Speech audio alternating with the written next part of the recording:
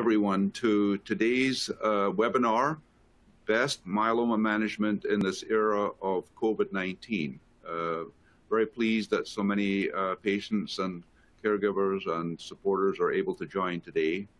Very happy that three experts have set aside time on this Saturday to join us and give us the benefit of their knowledge. Dr. Rafat Abanar from Indiana University, so welcome Rafat. Kevin Briggle from Massey Cancer Center in Richmond, Virginia, and Dr. Nupur Raji from Mass General in Boston, Massachusetts. So thanks to them for joining us today. We're very pleased to have the support of our sponsors, Amgen, Binding Site, Bluebird, Bristol Myers Squibb, GSK, Genentech, Janssen, Oncopeptides, Takeda, and Sanofi Genzyme. Welcome to the program here. This is the summary of the agenda. I'll show you the agenda, which is broken into two parts. First of all, there is this welcome, which I'm doing right now, followed by a 101, and then life is a canvas, looking at the different side effects and symptom management with Kevin Briggle. And then what has become a very important topic is COVID-19. And so I just want to let everyone know that we will move forward so that we have plenty of time for the panel discussion about COVID-19, particularly the new information about the third booster shot, which was just approved by both the FDA and the CDC. And so we will be able to discuss the details of those recommendations and try to answer questions that you might have.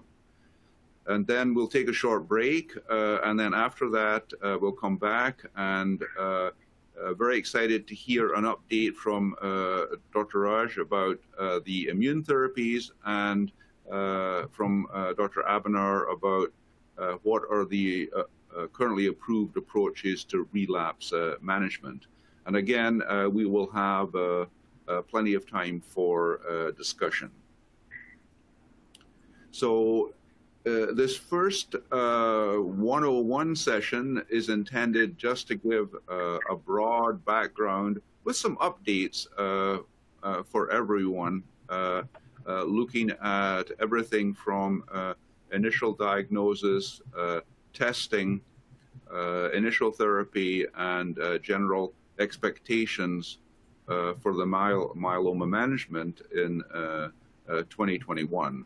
Some key points just for everyone to be aware of is that when a patient is first diagnosed or aware of myeloma, it is a treatable condition, and over 90% of patients will respond to initial current therapies. And so this is really the very good news. And with the new therapies, the average first remission for most patients will be 4 years or even longer, as you'll see in data that we're going to talk about.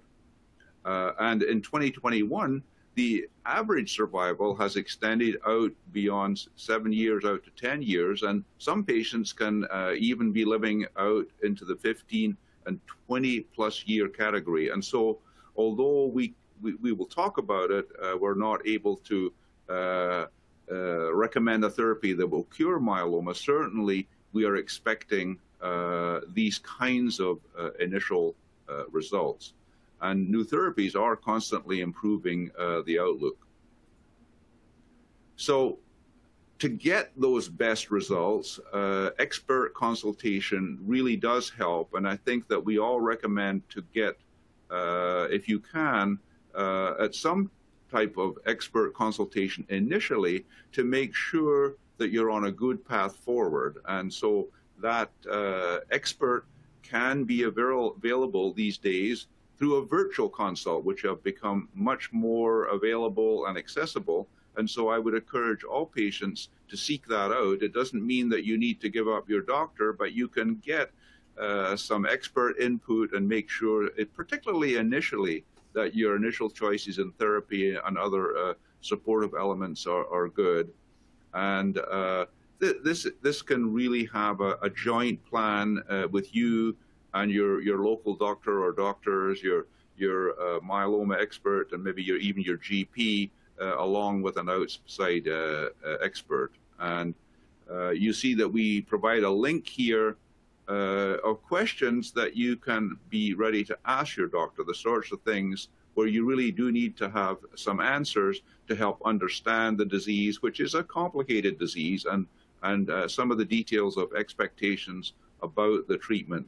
How quickly will you respond to treatment? How will we know if you're responding to treatment? Some of these key initial questions that so many patients have. And so increasingly, we get questions from patients who have smoldering myeloma because indicators of an abnormal myeloma protein are often picked up much sooner than they often were in the past. And we have been looking at indicators that will indicate whether or not a patient with early disease, either just a monoclonal protein discovered in the blood or with some other features, actually have some kind of what we call a smoldering myeloma, which could progress into myeloma at some point.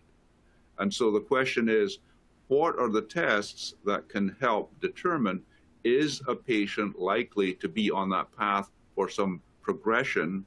And in general, we've been looking at that risk of progression within 18 months to 2 years. And so we have been working on a new SMM, smoldering myeloma risk scoring tool. And the 3 tests which turn out, right now at least, to be the most helpful are the 2-20-20 model, which is 2 is the level of the serum myeloma protein in the blood, so 2 grams per deciliter. 20 is the free light ratio, and then 20 is also the percentage of plasma cells in the bone marrow. Patients who reach a combination of those levels are the ones who are at the highest risk of progressing within 18 months to 2 years. In the scoring tool, we've broken it down into different levels. You can see there's not just a single break-off point. We've broken it down into 3 or 4 different categories for each of those factors, the free light, the serum protein, and the bone marrows, and then you can come up with a score. And I'd like to emphasize 3 things about the scoring. First of all, we have that low risk group. And so if the numbers are low, the risk of progression is really very, very low, even out to 5 years or beyond. And so this is very, very reassuring if the numbers are in those lower categories. And then in the higher risk group, you can see, if you look at the bottom, some of the higher numbers for scoring fall into the bone marrow plasma cell percentage. And so one of the biggest factors which indicates a possibility of spreading and active disease is if the bone marrow plasma cells are increasing from 20% to 30% to 40% or higher, and this confers a higher risk.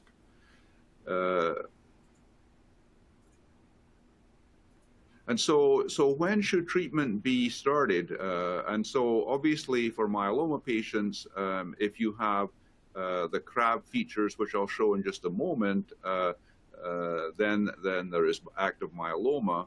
If there are none of these features, then this is where it falls into these smoldering categories where we need to think about, do we want to observe or treat in some fashion?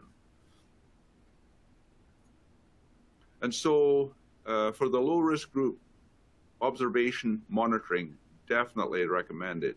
In the intermediate group, one certainly can consider therapy, and there are options of trials, and then simple things that could be either 2 drugs like Revlimid and dexamethasone, or Velcade, Revlimid, or Dex, or even something in a trial setting that could include even 4 drugs. Next slide.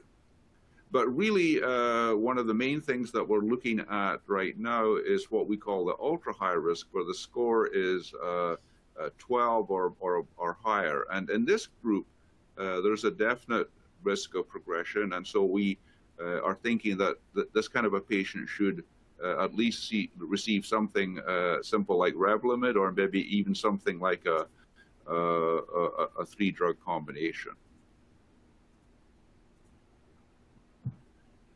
To be looking at the diagnosis in this way, you need to have these baseline tests. So obviously, in myeloma, the bone marrow indicates the percent of the myeloma, and as you just saw, the percentage of the plasma cells has a big impact in assessing the amount of the disease and whether it's likely to progress in the coming months.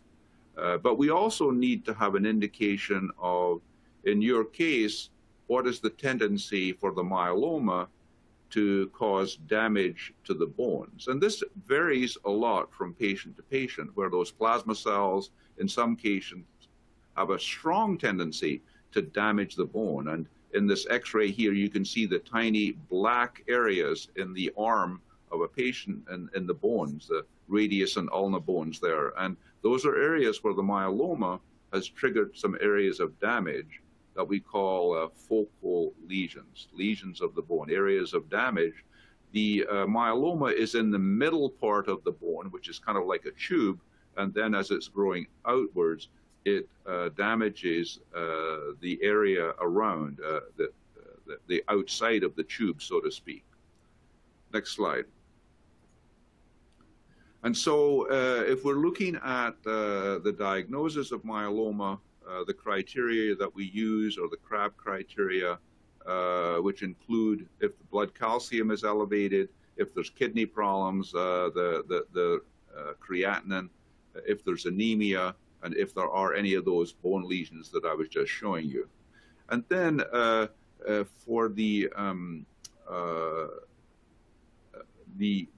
new criteria where you may or may not have symptoms, we look at the percentage of plasma cells by itself, and 60% is highly linked to early active disease, as does a free light ratio of 100 or better.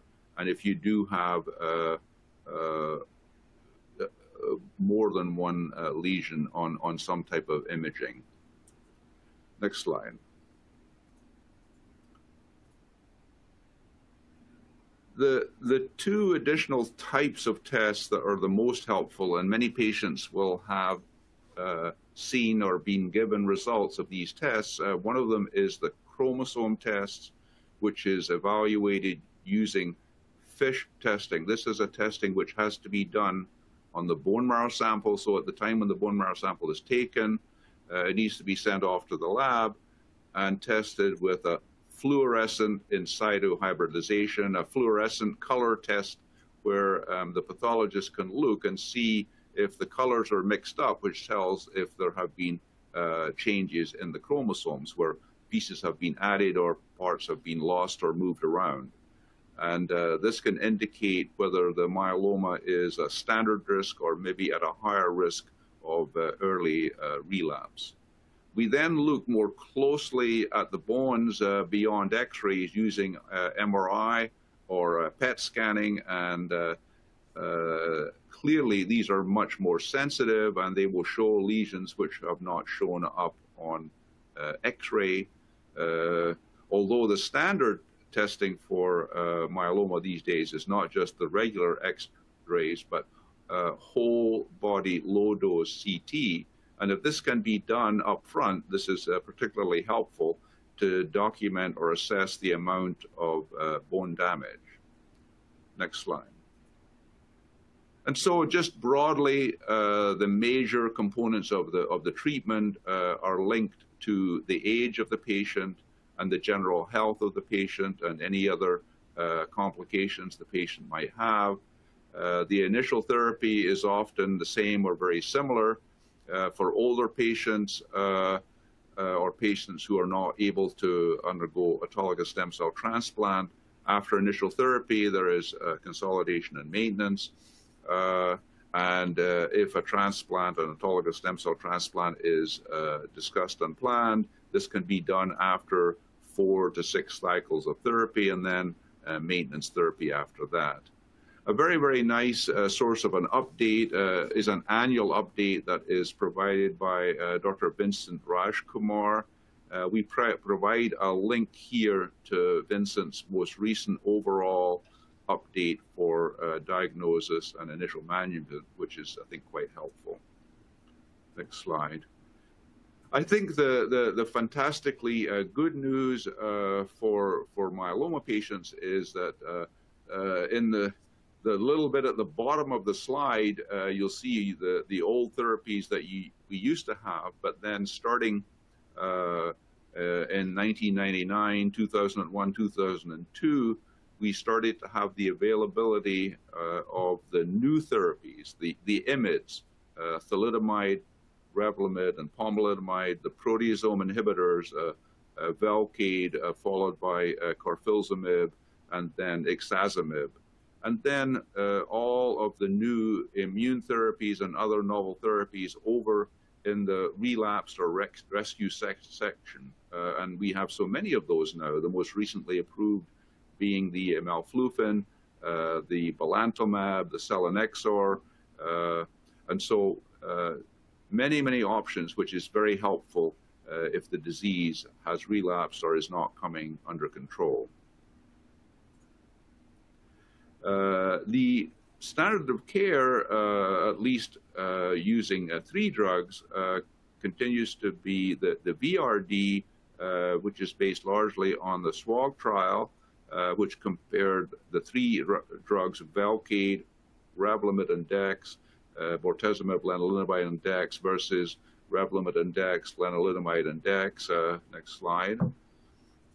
And so the main thing here is that there is a basic level of response and survival that we can now expect using just this type of a 3-drug regimen.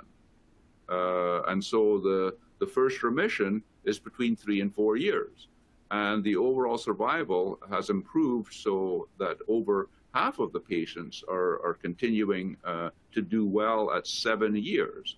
And the other thing that you can see here is that the red curve is the VRD, but you can see that the doublet, the Revlimid and Dex, those patients are also doing really quite well. And so an elderly patient or a more fragile patient can also do quite well if they are taking a doublet, if that happens to be what is feasible.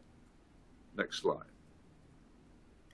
And so what does that mean that patients can expect these days in 2021? Well, using a triplet or adding in, and maybe even a quadruplet, if we add in anti-CD38 monoclonal antibody such as daratumumab or isatuximab, we can have a deep response in the vast majority of patients. And then that first response can be in the 4-year range, and as I'll show you in a moment, even in out to 5-year range. And then we have the option to come in early, and that second response, if you come in early, can also be a significant and substantial response. And before you know it, a patient can be out in that 5 to 10-year level and beyond. And so it really is amazing that we can have these expectations for treatment in 2021, which are so different than they were 20 years ago. Next slide. And so right now, when we start out, we're looking at that VRD triple therapy, which can be enhanced to make it a quadruplet by adding daratumumab, for example. And then the big option is whether we should conduct an autologous stem cell transplant. And this has become much more of a discussion point because early autologous stem cell transplant clearly improves the length of the first remission. However, the data are not there yet to show that that really impacts the ultimate overall survival.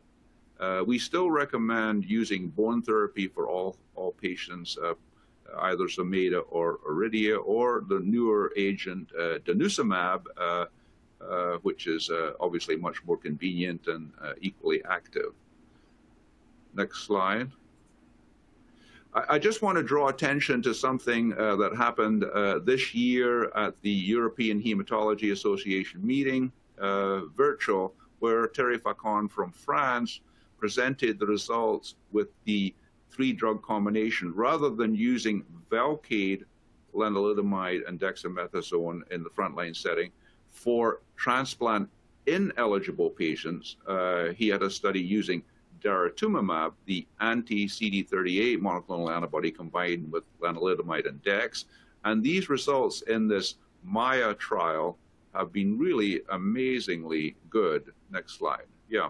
And so this shows you what we call the progression-free survival, or the length of remission with the 3-drug combination, Dara Rev-Dex versus just the Rev-Dex. And you can see that at 60 months, 5 years, where that dotted line comes down, 52.5% of the patients are still in remission. And so really a substantial impact in that first remission out to 5 years. And if you go to the next slide,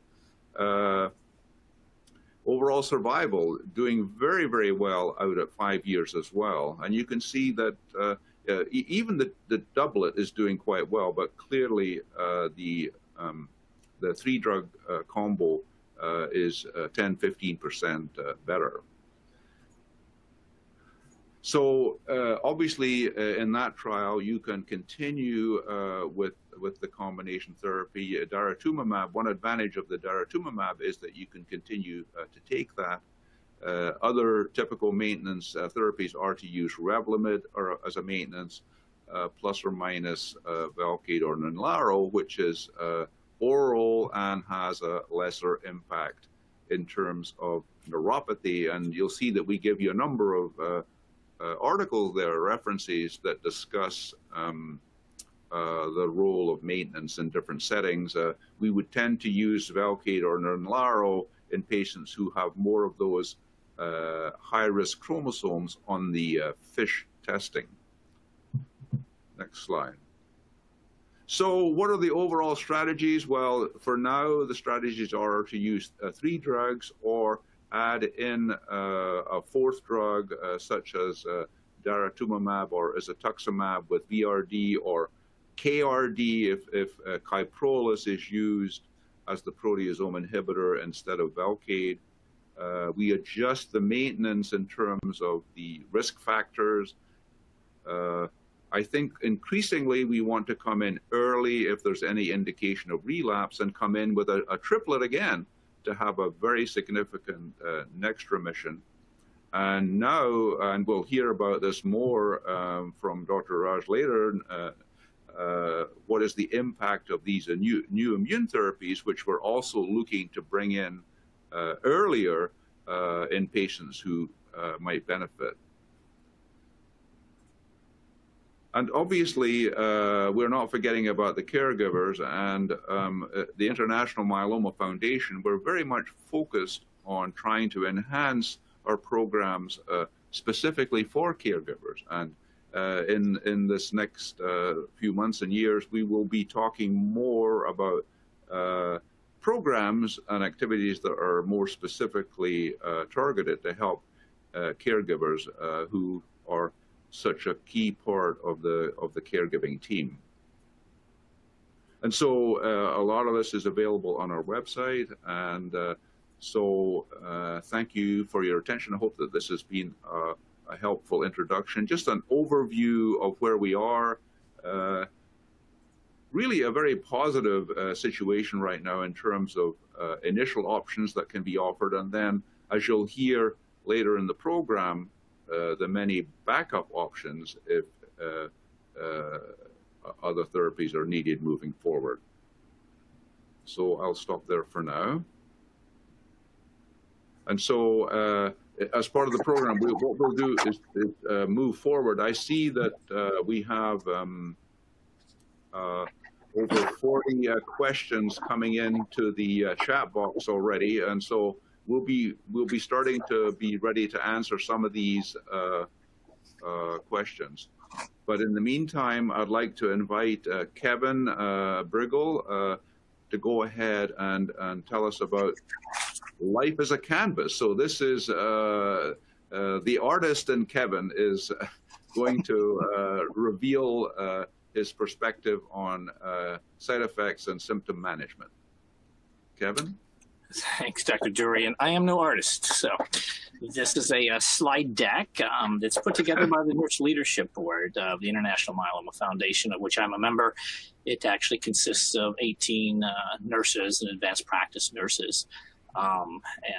This slide deck is updated yearly.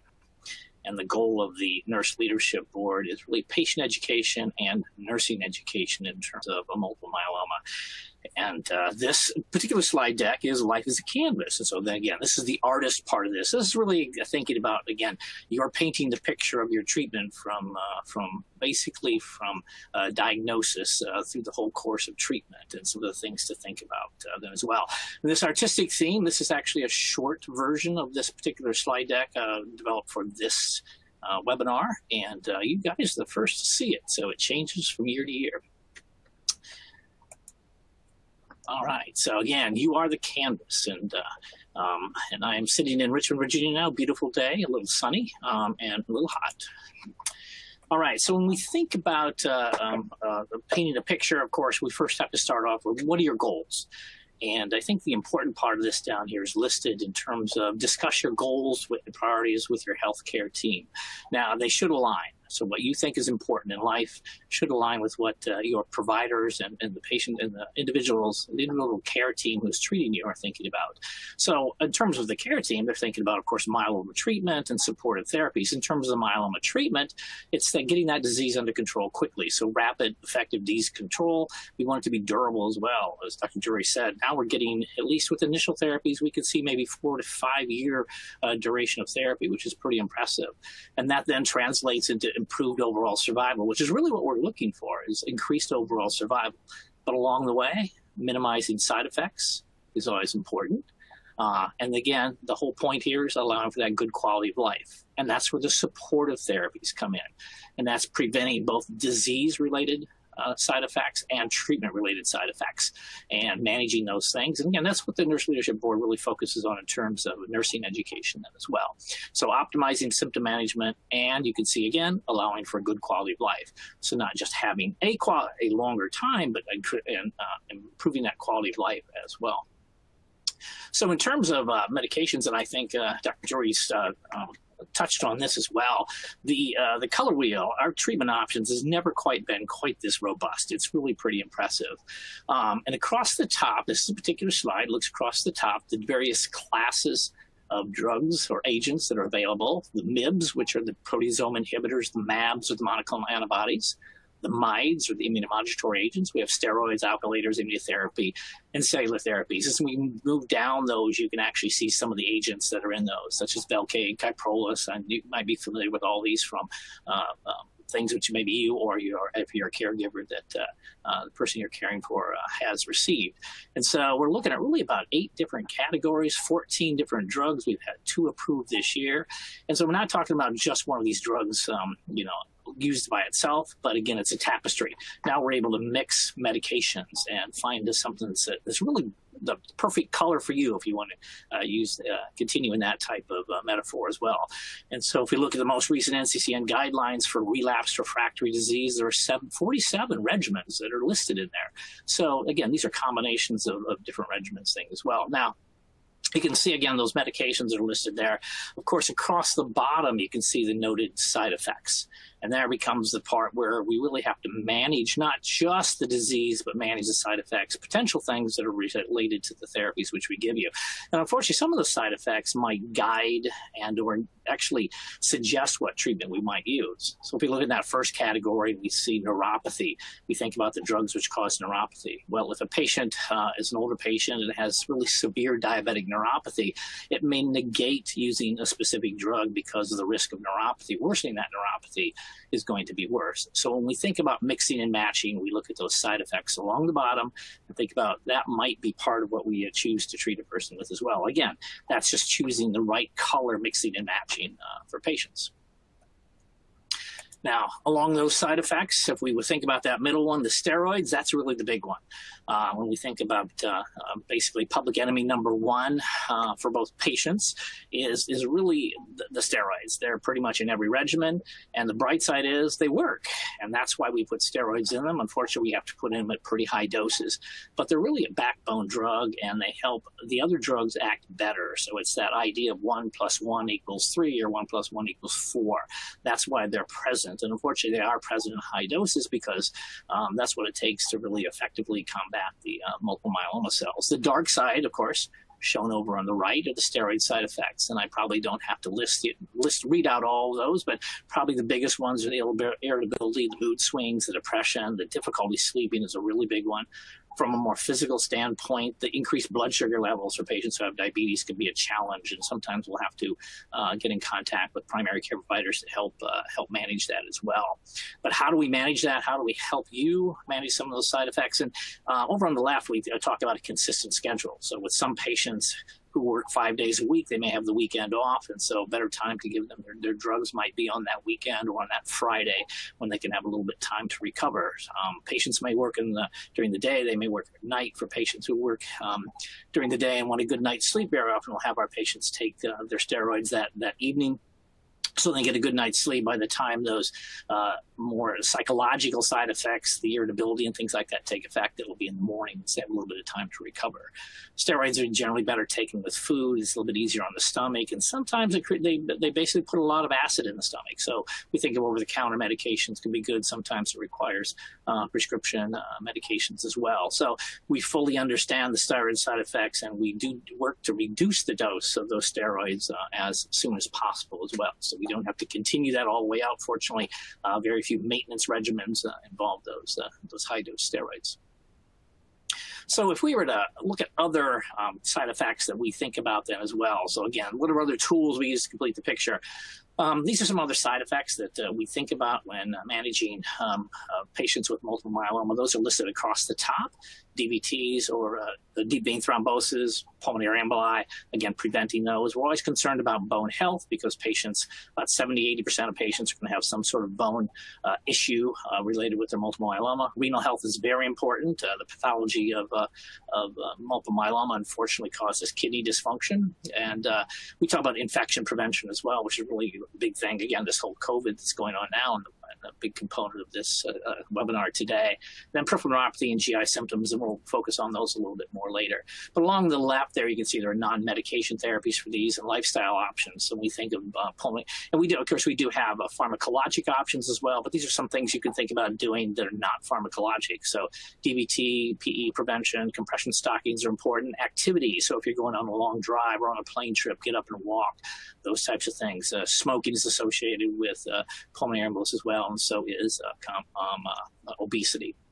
In terms of the bone health, really activity is a very, very big one. We do have agents, as was pointed out earlier, the bisphosphonates or the denosumab, which can really help with bone health. But sometimes we require radiation or surgery or physical therapy. Activity, and really important to help strengthen the bones as well. The renal health, unfortunately, patients will sometimes need dialysis. We hope to get them off dialysis, but a huge focus for the patients with multiple myeloma is hydration. So plenty of fluids, keep those kidneys flushed and functioning well, avoid agents that can cause some kidney dysfunction, such as NSAIDs. Think of aspirin, ibuprofen, CT contrast, and things like that. Infection prevention, masking activity. I know masking gets kind of a plus minus among the general population, but I'm sure everybody else on the talk today can assure you that for the at least 25 years I've been in oncology, oncology patients have masked all the time. And so masking is something now that the rest of the, I always say the rest of the world, our patients were really kind of trendsetters, that they were always masking and doing all the good things, hand washing, avoiding crowds and things like that. So those things are always really good. We think about being at home, basically cleaning those things that are commonly used, refrigerator handles, iPads, keyboards, things like that then as well. So infection prevention is a huge component of teaching. And it's listed here, peripheral neuropathy and GI symptoms, and I'll talk about those a little bit later here then as well. Now, if we go ahead and say, we ask patients, we say, well, what bothers you and what most impacts your quality of life? And that's a really important question. You know, we think we know, but there was a large study, meta-analysis, which really looked at a whole large number of studies and compiled the information and said, okay, what is a huge symptom that impacts your quality of life? And they're going from diagnosis all the way through end of life. And you could put these into three broad categories: the physical, psychological, and financial. So we look down the physical, see fatigue, constipation, pain, those types of things. Psychological, depression, anxiety, sleep disturbance, insomnia. Of course, financial, that kind of is its own obvious problem there, the financial burden and financial toxicity. Now, not all of these are specific to physical or psychological, and we'll talk about how fatigue, while we think of it as physical, also has a component in the psychological realm as well. But if we want to focus on just a few of the physical ones, which we have here, GI symptoms. And so we think about constipation and diarrhea. Fortunately, the vast majority, the majority of the agents which we use to treat multiple myeloma do not cause nausea and vomiting. There are a couple that do, but the majority of them do not. However, constipation and diarrhea can really be quite significant. So we think about those agents that cause those, and of course we can work on that, but also think about the non-treatment related drugs that you might be taking that are contributing to that. Shown on the left for diarrhea, if you're taking laxatives, antacids with magnesium, some antibiotics, antidepressants, and some of those things that you might think, like herbs and things like that, which might be helpful, can lead to diarrhea then as well. So think about those things, look at your med list. I always have patients bring in their meds, including the over-the-counter and herbal supplements as well, so we can look at those things. In terms of how do we manage it, avoid caffeinated, carbonated, heavily sugared beverages. Take your antidiarrheal medication. Imodium is over-the-counter. Some of these other ones here, Lamodo, Colested, Welchol, those require prescriptions if necessary. And then fiber-binding agents, Metamucil, Citracel. Again, those agents bind fluid, and when they bind fluid, they bulk up the stool and make that a little bit less loose, and that's the important thing. In terms of constipation, again, some of our medications our treatment medications, but also think about what you might be taking. Some opioid pain relievers, which are really significant in terms of constipation. Think about some antidepressants, some supplements. Patients can certainly get constipated with calcium and iron, which are probably the two most significant ones. And again, you'll see here, what do we do for this? Well, you can do something at home, which is, again, increase your fiber. So fruits, fibers, vegetables, whole fiber grains. And again, think of those fiber binding agents. What do? They hold on to water. So they help prevent diarrhea by bulking up the stool. Here, they can help prevent the hard stools that you get by holding onto the water and helping with constipation. In the blue box down there in that little palette, we can see that fluid intake can help with both diarrhea. We don't want you getting dehydrated. It can help with constipation as well, to help, again, put fluid into that. And then most importantly, again, kidney function. We're always telling patients to drink plenty of fluids. And so we can help GI and renal issues by drinking plenty of fluids. Probably the other one, which is pretty significant all the way down the line, is pain prevention and management. And pain very often is the number one presenting symptom when it comes to patients with multiple myeloma. And it can continue throughout the whole disease trajectory. But sources include the bone disease itself. Neuropathy can be a significant, of course, significant cause, and medical procedures as well that we perform ourselves. How about management? Well, prevent it when at all possible. That's probably the big thing. Dr. Durie discussed, again, those bone strengthening agents, the Zometa, the denosumab, things like that, which help strengthen the bones.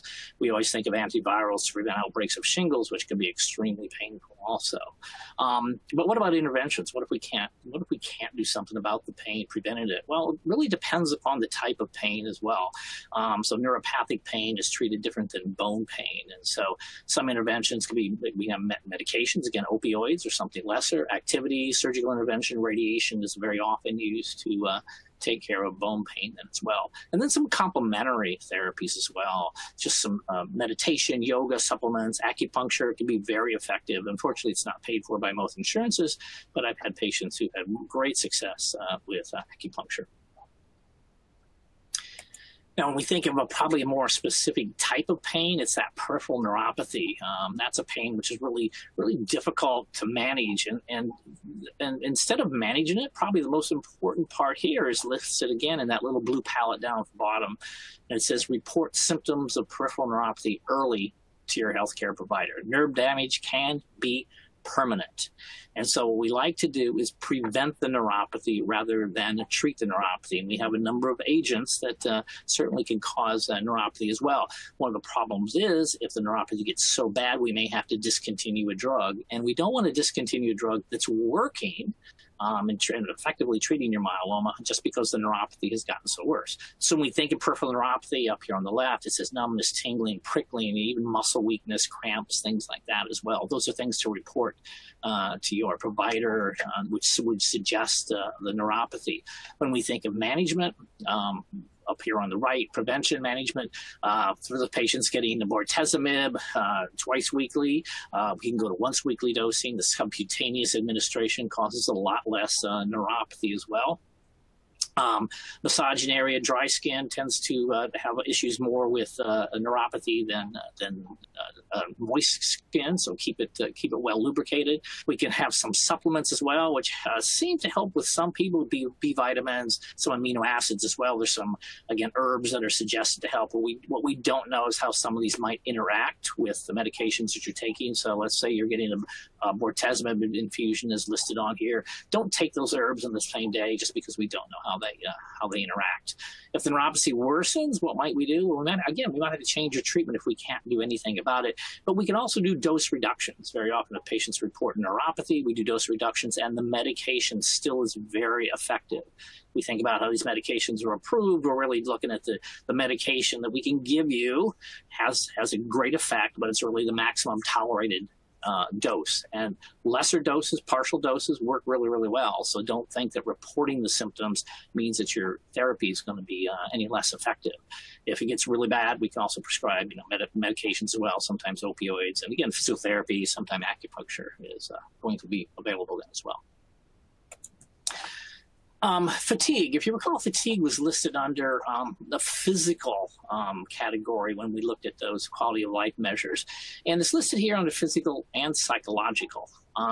And over on the left, you see that fatigue is the most commonly reported symptom. Almost 100% of patients with multiple myeloma at some point are going to complain of fatigue.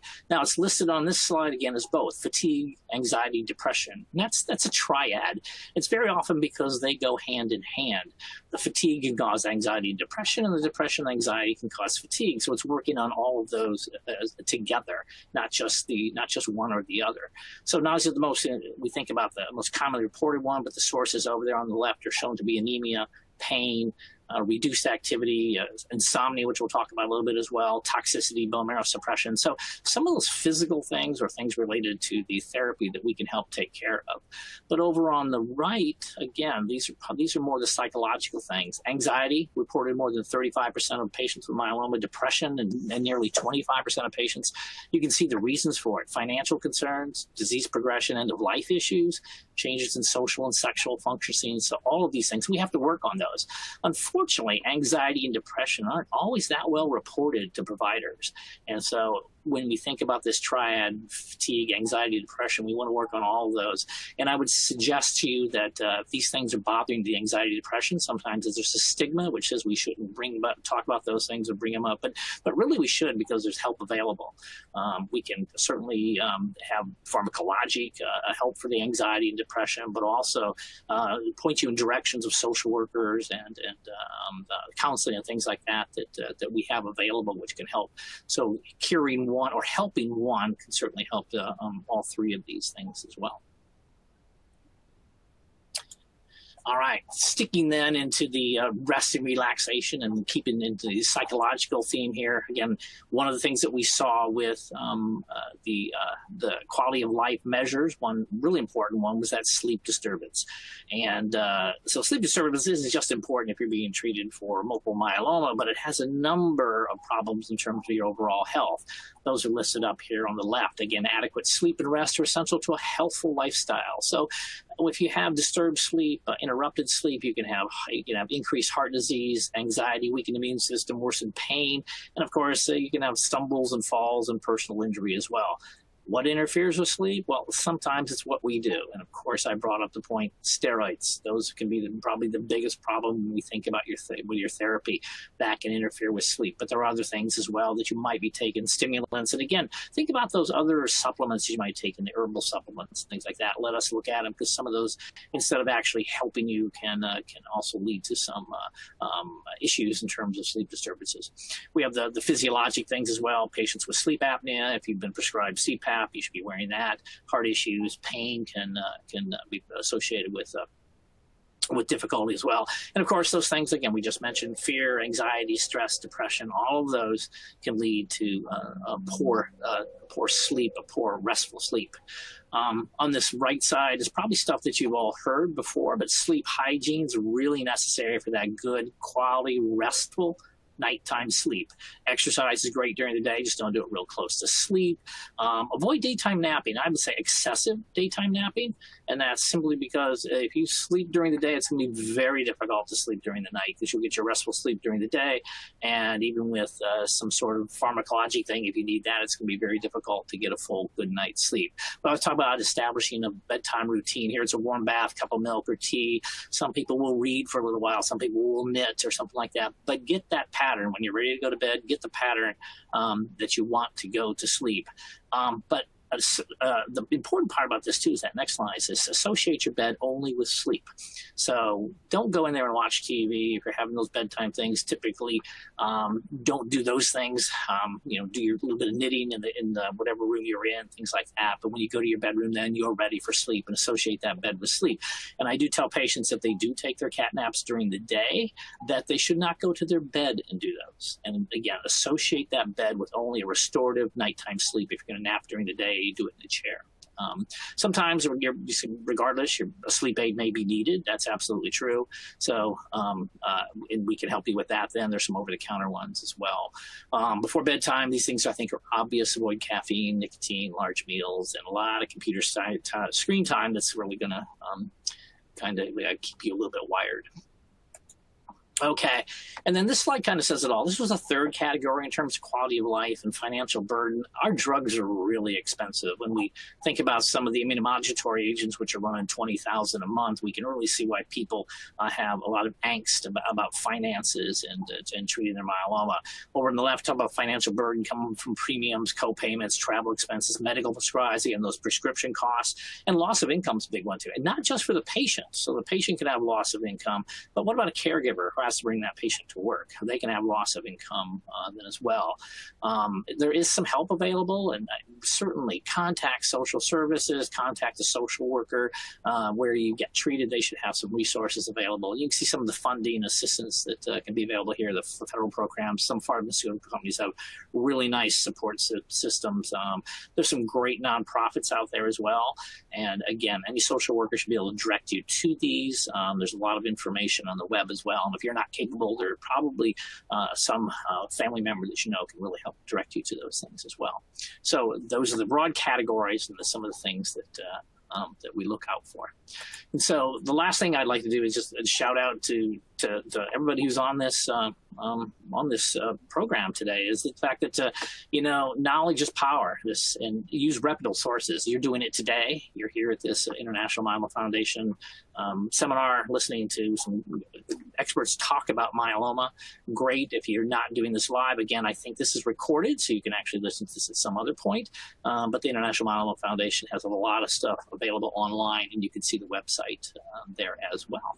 So anyway, with that, I'm going to turn this back over to Dr. Durie. I believe it's yours now. Well, thank you so much, Kevin, for that wonderful, comprehensive overview. In the chat box, you can see already some comments from patients who really, really appreciate the details that you provided, and we'll be trying to answer a number of the questions that are coming in. And thanks to Rafat, who has already been jumping in to try to answer some of the important questions. And we'll try to do that. If we can answer them just directly in the chat box, we'll do that. And those that we don't, we'll try to cover before this first break. So without further ado, I'll give a short presentation about COVID-19 and leave enough time so that we can handle a lot of your different questions that I know that you have and have already been coming in. Next slide. So just some background information for those who want to keep up. You can go to the CDC and WHO websites, and you can see where is COVID active right now. Unfortunately, you can see the dark blue includes the United States, as we're all unfortunately very well aware in most of our communities. You can see that Latin America is badly affected, as is Western Europe.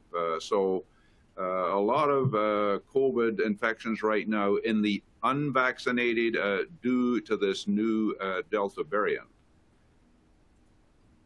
And if you want to track the amount of vaccination, which is helpful to know, what is the percentage chance that when you go out that people are vaccinated. One interesting thing is if you look at the very bottom here, people over the age of 65, the number vaccinated is up in the 90% range, 80, 90%. So if you stick in that older age range, likely the people are vaccinated. What you need to be wary of is younger people who are not vaccinated, and younger people and even children who have not had the opportunity to be vaccinated. Next slide. So I think that the Delta variant is really an important development for all of us. And the last couple of weeks, I've written blogs about it. This last week, it included commentary about the role of the booster. So those of you interested in that, you can see I've got references and links about the booster already in the blog, which came out on Thursday. But the Delta variant is just so much more infectious, and you can see instead of passing the infection on to just a couple of people, it could be 5, 8, 9 people that get infected, and this is because the load of the virus in the nose and upper throat area with this Delta variant is 1,000 times higher, and so the risk of spread, even from a vaccinated person who might have somewhat lower antibody levels can happen. And so this is why it is of significant concern. So vaccination for myeloma patients, thumbs up, absolutely. Particularly the Pfizer and Moderna vaccines, which have proven to be very, very safe and reliable. I think that there are definitely issues for myeloma patients related to the impact of ongoing treatment, and we can bring that up in the discussion. But just use some common sense. If there's a break in your treatment, or if you could perhaps limit a maintenance for a little bit of time, then this could be a good time to get vaccinated. Next slide. Yeah, and so it is possible to check the key antibodies, the neutralizing antibody levels. There are some labs which are more reliable than others. A national lab, which is really quite reputable, a company called LabCorp, they do have this as a reliable testing service across the country. Within each state, there are a number of quite reliable places where samples can be set. But for myeloma patients, the key thing which I emphasized in my most recent blog is that about half of the time, myeloma patients do not get adequate neutralizing antibody levels, even after 2 doses of the Pfizer or Moderna, tested, 2 to 3 weeks after that second dose. And so it was fantastic this week that on Thursday, the FDA approved a 3rd booster dose, and this was approved by the CDC yesterday. And this approval is for individuals who are immunocompromised, which absolutely includes every patient with myeloma, and possibly even smoldering myeloma and MGUS.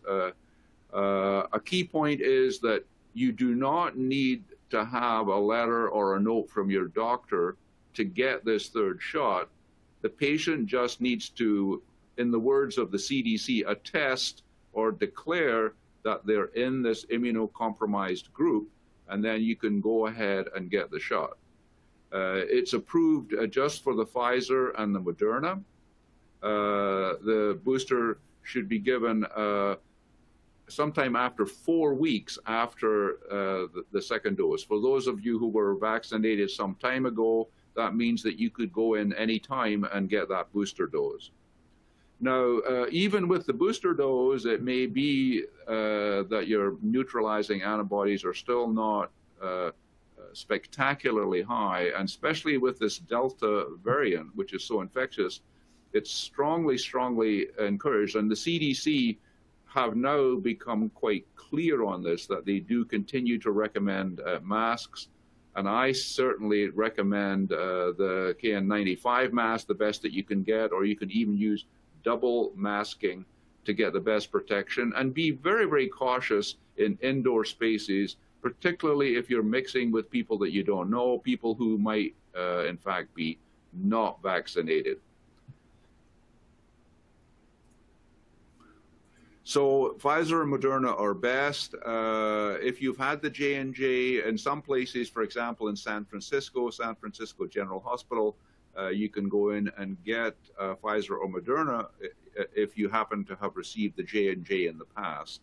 And now there is a feeling that you could possibly mix and match Pfizer and Moderna. For example, if you had Moderna before, your booster preferably would be the Moderna, but I mean, if you can get the Pfizer, it's probably okay, and that's allowed within these new guidelines.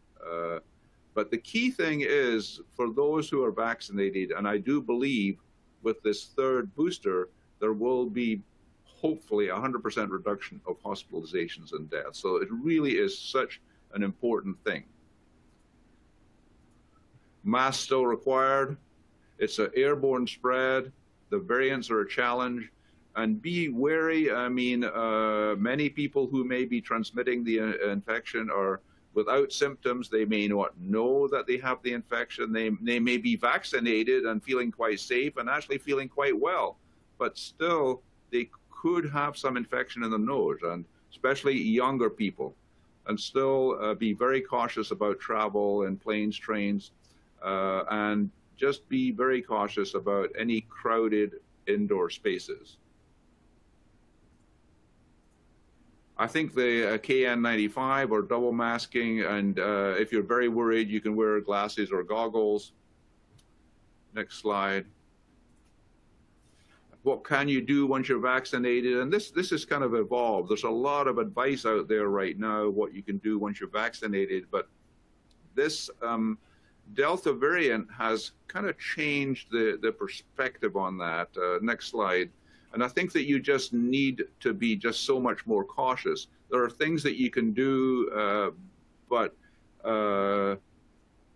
wear a mask and just be very careful, even in social settings, outdoors, like a barbecue, particularly if you're around people that you don't know or who might not be vaccinated. Next slide. Go for a walk. Very important for myeloma patients to get out and about. Go for a walk, wear your mask, and if you're out in the open, obviously you can take your mask off if you're taking a walk in the park or through the woods or something like that. Some places that you might need to go, there are very, very good protections, like in the dentist office. If you got to go to the dentist, they are particularly taking very good precautions with masking and the like. So it's probably good with care. As you were just hearing about, it's common for myeloma patients to have fatigue, but really the COVID-19 pandemic has been stressful for everyone. And when you get up in the morning, you may not be feeling so resilient, and it takes teamwork and help, you know, to get ready for that next Zoom appointment, to talk to your doctor or to do this and that. And so just be aware to give yourself time and really be aware that this is something that might need counseling or help, because it's not so easy to get through all of this. Next slide. Yes, it's real for everyone, and there are some crazy things that you can do. This is a fun video that I like that was pretty popular 2 or 3 months back. The Shed Aquarium took the penguins out for a walk, and it turned out that the penguins are quite inquisitive, and so it's wonderful to watch what the penguins do when you take them out for a walk around the aquarium, where they check out the dolphins and the other otters and the like. But then they started taking them outside of the aquarium to the museums and around and about. And this is really a fun thing to do to de-stress. And maybe you yourself could go to the museum with good masking and with good spacing to try to recover and work on your resilience. And we have a lot of information available to try to help build your resilience and help during these challenging times. What does the future hold? Well, as I've said, vaccination I consider to be essential, and I would recommend every patient to get a booster shot. And we can talk about questions you might have about that. I think masks are still strongly recommended in any situation of risk, particularly indoors. And beyond that, I think that we are looking at a situation like this for some time to come, where there probably will be new boosters next year that will do a better job against new variants as they come along. I do think that we will be having to keep our masks in our pockets for quite some time to use them if we're traveling or meeting people. Unfortunately, around the world, many countries have even less vaccination than we have. And so we have to remember that we're living in a global community, and travel does need to happen for business and other things and travel. And, you know, so we're going to have to be cautious in our lives, both locally and especially if we're traveling for quite some time to come. So we have many resources, as Kevin was emphasizing, and these resources include materials from the experts that you have with us here today, as well as many others who have been kind enough to tape their presentations on many different topics, and we're very happy to be able to make these available to patients. Our support groups are virtual, but as you can see here with the many happy faces, our virtual support group meetings have been, I think, hugely popular, if that's a correct word. I think that people have really appreciated the ability to get together and see how other people are doing, get advice and the like. In fact, there has been a high level of participation in these Zoom kind of meetings from all across the country. And great thanks to Robin Toohey and their team, and our also our regional community workshop team, including Kelly Cox, who have really helped enormously to expand these activities, and to Rafat and Nupur, who've also participated in some of our programs. Even when it's very, very bad, things continue. Myeloma has no boundaries. Nature continues to grow. When you look out the window, even although we're having a lot of problems, the seasons continue, even although we have these deep concerns about the climate right at the minute. But mostly, we're hanging in there and doing the best that we can. Okay, so I'll stop there, and with that, we really do have a lot of questions that have come in. But perhaps we can start by maybe inviting our guest speakers here to maybe comment, particularly major points that they would like to make about the COVID-19 and particularly related to the booster shots, perhaps. So maybe start with you, Nupur. Would you like what comments would you have about the current situation with the COVID-19? I think you can you hear me, Brian? Yes, yes. Okay, perfect. I think you summed it up beautifully. I think the Delta variant is really important for all of us to think about. And I agree 110%. I think anybody and everybody who can get a booster should get a booster. I think all multiple myeloma patients can be categorized as immunocompromised. I don't think you need to show any kind of proof. And if you can get the vaccine, it's just going to augment your immune response. So I would urge all our patients, as and when the vaccine becomes available, to get whichever one they can have access to. Right. Do you have any thinking about the therapy? There's a lot of questions about adjustments in therapy around vaccination, which is very tricky because we don't want to interrupt therapy, which is really working well. Any particular thoughts about that? I think it's really important, and I think what we've done as a myeloma community is looked at outcomes in patients who have myeloma and have developed COVID. And what we have been able to gather from that is it's really important to control your multiple myeloma as well as you can. That's important for control of COVID as well as response to vaccination. So I don't think you should interrupt treatment. I think it's really important to continue with treatment. As far as vaccination and treatment is concerned, Brian, you bring up a really important point. We do know that there are certain types of treatments which can interfere with your immune system.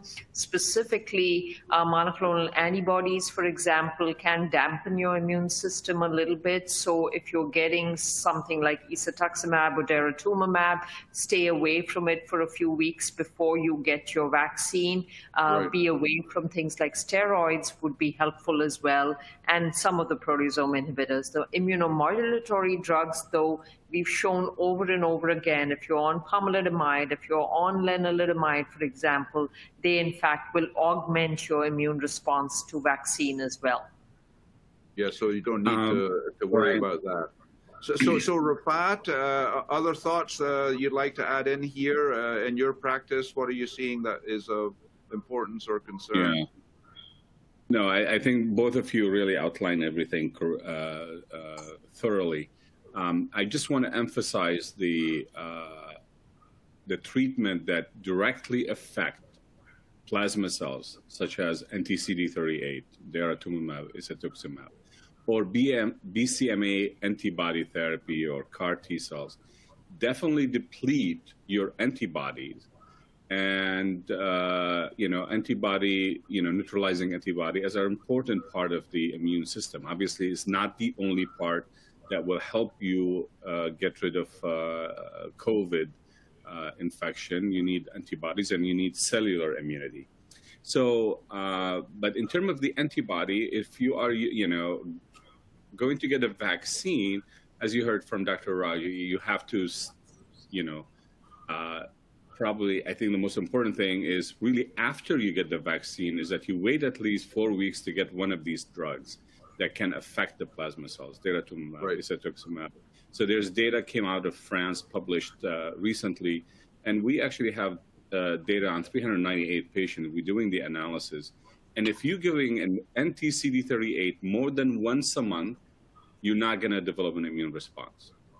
Once a month maintenance kind of schedule or every other month, and you time the vaccine correctly, you can develop an antibodies and you can maintain it. So that's, I think, the most important. It's something you need to pay attention to. Very, very helpful. Thank you. So Kevin, thoughts from your perspective about the COVID-19? Well, I think you guys covered a lot of it, but one of the things what we will tell patients is that, such as those patients who are on RVD, a weekly regimen, is probably not to get the vaccine on the same day that they take their steroid. And if we can separate those, or if they're on a 3-1 right, schedule and they get an off week, to get it on a week when they're not getting the high dose dex. Right. Very, very, very good. Yeah, so I'm looking at the chat box here, and we can maybe go through together. Oh, start at the top. Just leave it at the top there. Yeah. Oh, where was it? Okay. Yeah. So one question is the booster vaccine different than the current vaccine? And so that is confusing. So right now, the booster is just the same as the one from before. It's just a third dose. So a better terminology is actually a third dose, because we are anticipating that there will be boosters coming either later this year, probably early next year, which will be different, which will be fine-tuned against the Delta and potentially other variants. And so, but this one is just a third dose of either the Pfizer or the Moderna. And it is good to take whatever it was that you got before, although between the Pfizer and Moderna, they're both this mRNA type of a vaccine. And so it's probably okay to mix and match those, although we don't really have a lot of data on that yet. And then there's questions coming in about the maintenance, and then you got some good advice there about maintenance. Really, if you can have a little bit of a gap, it will definitely help your antibody response. And then someone is asking, get a Velcade shot. Yeah, obviously it would be good to potentially skip 1 week. You know, as Nupur was emphasizing, we do not want to compromise your ongoing therapy, but minor modifications could really help perhaps your antibody response to the vaccine. I'm just seeing if there are any other questions that relate to the COVID that we can cover right now. There's several questions about the timing. What's the best time to get it? No would be the answer to that. Yes, I'll scroll down and see if there are any others. Yeah, so I think that there are several sites. There's a question about the KN95 mask. There are several sites that do online. I don't want to give brand identification, but you can definitely get the legitimate KN95 masks, which were in scarce supply earlier, or just double masking is very effective. There are several studies on that, just to wear a double mask. If you're out and about and you feel like you might be in contact with someone who's not vaccinated or at risk, especially indoors. I'm just seeing if there are any other immediate questions on the COVID. There are different types of antibody testing, you know, so the neutralizing antibody, and then there's also the other antibody tests, which against the spike protein, which basically were used quite a bit, many of them widely, just to see if you'd been exposed to the virus, but was not really quantitating. So some groups have been emphasizing now that with this neutralizing antibody test, you can do it in a quantitative way. It's what's called a PCR test. So you can tell not if you have an antibody, is do you have a lot of antibody or, you know, a moderate amount of antibody? And so some people are saying that, actually, especially the group out of San Francisco, are saying that looking at the PCR results might be helpful in assessing the status.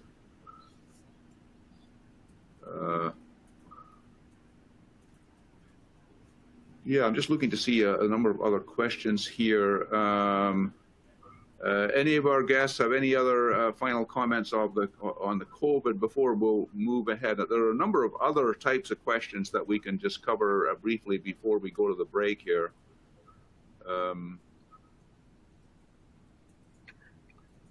Brian, I'll just add one thing for patients, because I know they get worried if they see a low antibody response. Remember that your antibody response is just one part of your immune system. There is something known as T-cell immune response as well.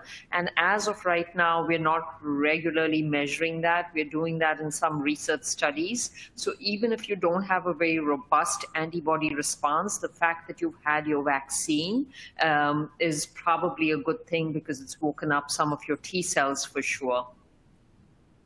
Right. I think that this is really, really an important point, which accounts for the fact that in general, patients who've been vaccinated really do much better, even if the antibody responses are maybe not quite as good, because there is the cellular immune response. There are other responses that are protecting you, and these are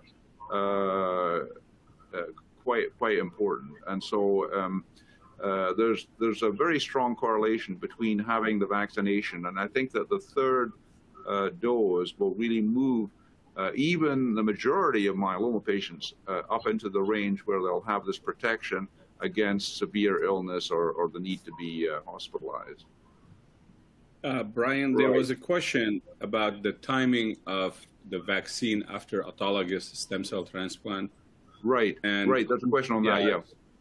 Yeah, so traditionally we have started vaccinating people about 6 months after autologous stem cell transplant for hepatitis and influenza, diphtheria, things like that. There's really no clear data when to do it, but because of the pandemics, we've been starting to do it early, 2 to 3 months after autologous stem cell transplant, and our patients are developing neutralizing antibody. So I think, discuss it with your, transplant physician, your myeloma doctors, but consider doing it earlier. Right, I agree with that. One other point, and I'd be interested in an input from our guests here, is that right at the minute, I'm suggesting to patients who are kind of scheduled to come in from autologous stem cell transplant right now is perhaps maybe delay that transplant for 2 or 3 months right now, just because of this Delta variant surge. Is probably not the best time to be coming into a hospital, certainly in different parts of the country. And so I know that we went from not doing transplants through the spring into the early summer. We got back where we're doing transplants again. But then right now, I think it might be reasonable to perhaps delay a transplant for 2 or 3 months. Yeah. I don't know. I mean, if you're living in Mississippi or, yeah, I agree with you. I think it's, probably you can delay it. I mean, I think the therapy is great right now and keeping the disease under control. You can collect the stem cells for them and do the transplant later. Probably not a bad idea during, this peak that we're seeing. Right. Okay, so let's just touch on some of the other kinds of questions which have been answered. Let's see, imaging. Question about imaging. There was a study presented at the meetings, I think it was ASCO, that MRI can be more sensitive than PET-CT, for example, and so it's important just to think about the types of imaging. CT shows bone damage, and so whole body low dose CT is the most sensitive in picking up any indications of even tiny lesions that are damaging the bone. MRI can pick up disease in the marrow, even if there's not bone damage, and is actually very sensitive. And this study that was presented earlier in the year showed that it picks up more areas where the myeloma is existing, because there are some of those where there's not actually bone damage. And then the big thing about the PET-CT is that it's telling us something different. The PET, positive emission tomography, this is where you inject a tiny amount of sugar, which is F18 radio labeled, and so it tells you if the spot of myeloma is active and growing. And so it gives you a little bit of more precise information about whether something that you might see on an MRI is it growing or not? And so it depends on the question. If you want to know if you have a spot of myeloma which is active, PET-CT might be the way to go. Looking at some of these other questions here. In the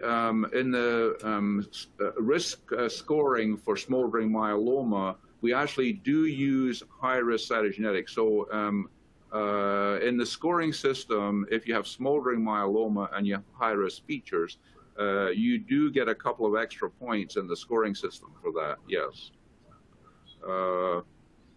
Let's see, I think Rafat, you answered some questions related to bisphosphonates. Yeah. Dr. Raji knows all about it. Yeah, that's right. Someone was saying that they were getting denosumab rather than Iridia or Zometa. Do you have any overall thoughts about bone therapy right now, Nupur? I mean, what's the status in terms of broad use of Zometa versus daratumumab, I guess, versus Iridia?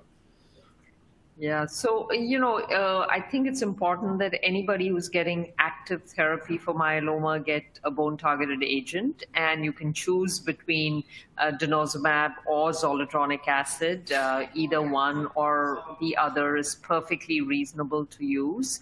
I do think, that we've done a large randomized trial comparing the two, and both were equally efficacious in terms of controlling bone disease. I think it's important to remember that, some of them, denosumab, for example, is given subcutaneously. So if you're on completely oral treatment, don't need an IV, it's an easier drug for folks to take. But as far as skeletal-related events are concerned, both were equally effective.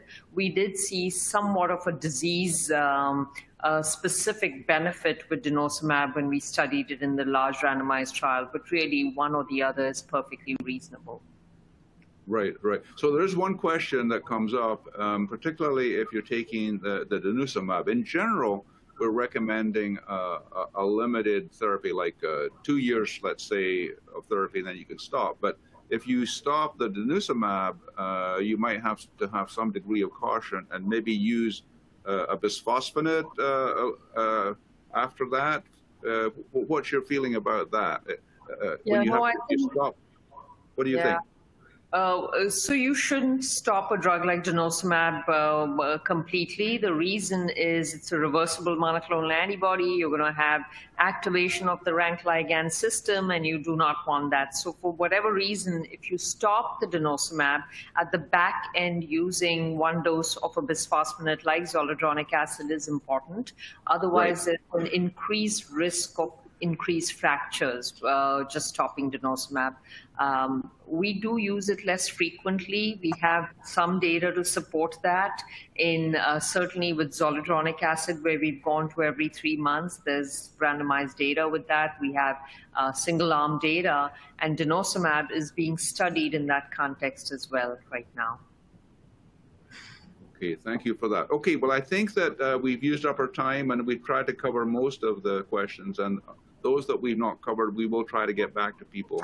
So thanks to our guests, and we'll take a 10-minute break or so, and we'll be back at 11, well, actually 45 minutes after the hour, I would say.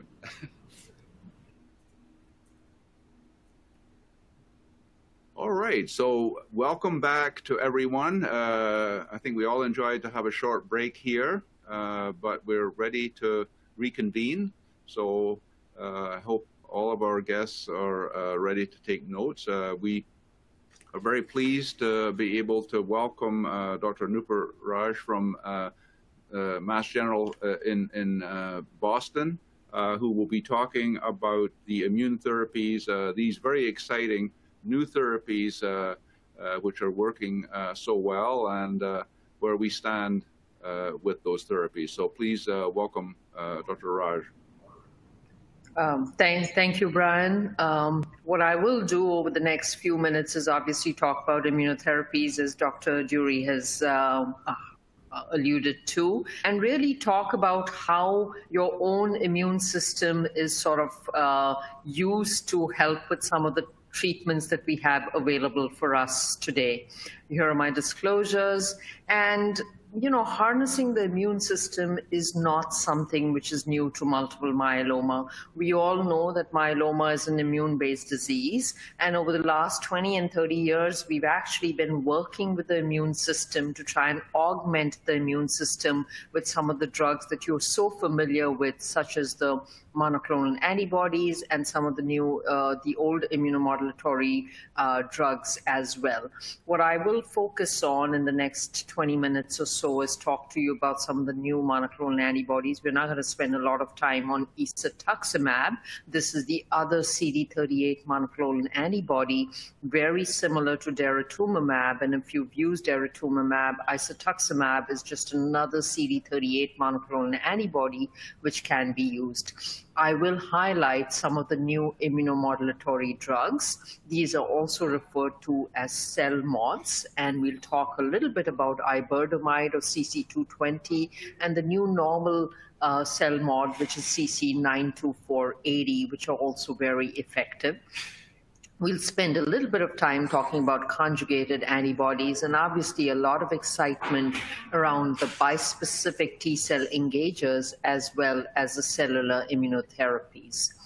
So I want to get started by talking a little bit about precursor disease states and smoldering multiple myeloma. Dr. Durie has already highlighted this earlier on. And the biggest question here is, does the immune system see precursor lesions, and does this recognition correlate with outcomes?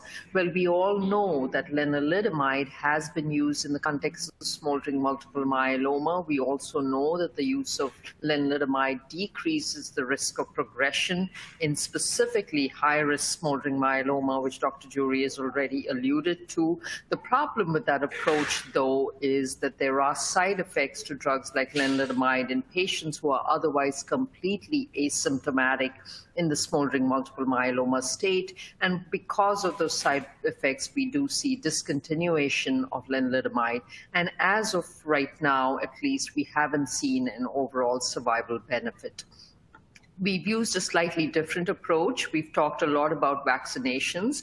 Well, we've used vaccination approaches in smoldering multiple myeloma as well. And what we've done here is try to identify different peptides against which your body can in fact mount an immune response. And by doing so, we've come up with this tripeptide immune approach called PBX410, which is a vaccine. And we've used it with and without lenalidomide. As I was alluding to earlier on, lenalidomide is able to augment your immune responses to vaccination strategies.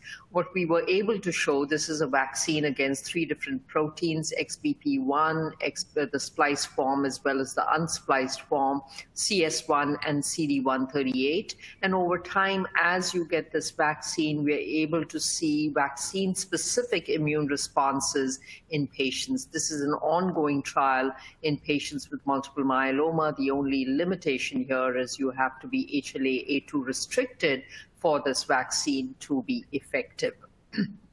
What about some of the new cell modulatory drugs, also called CELMODS? Well, I told you we have 2 different ones, iberdomide and the more recent 480. This is even more potent than lenalidomide and pomalidomide, and it can in fact augment your immune response, as has been shown by upregulation of IL-2. This has been used in combination with dexamethasone, and then our ongoing trials in combination with some of the proteasome inhibitors, as well as the CD38 monoclonal antibodies. Sufficely to say that when you look at CC480 now, you see an overall response rate of close to 55% at the recommended phase 2 dose. And this is in patients who have failed both lenalidomide and pomalidomide. So really an important advance in the future of taking care of people with multiple myeloma who have failed some of the new currently available immunomodulatory drugs. Obviously, the excitement, though, has been around BCMA. And just to get everybody on the same page here, BCMA stands for B-cell maturation antigen. It is a protein which is present on multiple myeloma cells. It belongs to the TNF family of receptor proteins. And we know that BCMA is important in the survival of myeloma cells. There's a lot of different approaches of targeting BCMA. We're going to talk about some of these. We're going to talk about the BCMA ADC approach. We'll then talk about the BCMA CARs and BCMA BiTEs as well.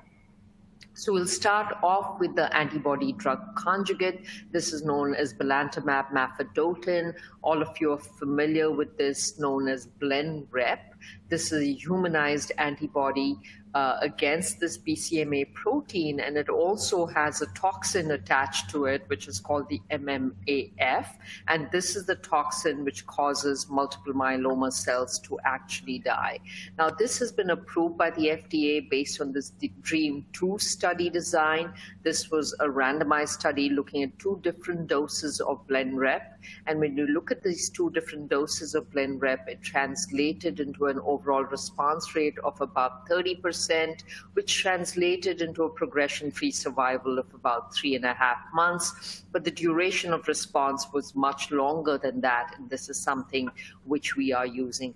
One of the things to highlight here, though, is the ocular toxicity. Those of you who've seen Blenrep, you can end up with some eye toxicity, which is generally irritation in the eyes or blurry vision. So it's important when you get Blenrep that you get the ocular testing every so often. And we're doing studies to look at mitigation strategies of reducing this ocular toxicity in patients with multiple myeloma. What about the other interesting drug products which we are studying now in the context of myeloma? And these are known as bispecific antibodies. And what they do is, this is a monoclonal antibody which targets this protein of interest, in our case BCMA, and at the same time in vivo it can activate your T cells and bring those T cells close to the multiple myeloma cell and cause killing of the myeloma cell. One such example is CC93269, and as you can see in this figure, it is a bivalent antibody which binds to BCMA. Then you have that red piece in the middle there.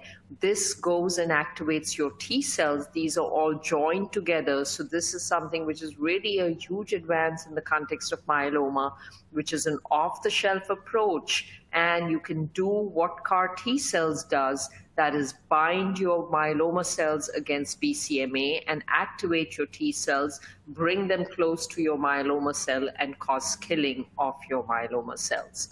With this, what we are seeing is absolutely remarkable response rates, close to 80 and 90% in terms of response rates once you get to the maximum tolerated dose or the recommended phase 2 dose of this drug.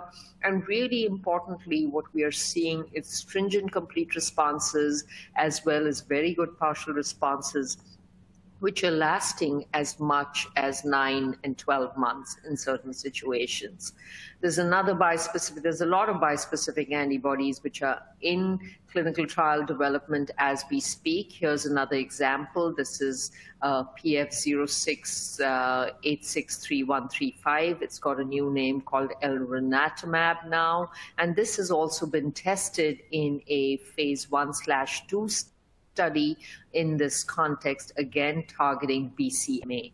What you see here also is very high response rates in excess of 80%, where we're seeing minimal residual disease. And again, as with the previous bispecific T-cell engager, you are seeing responses which are long-lasting, going as much as a year as well.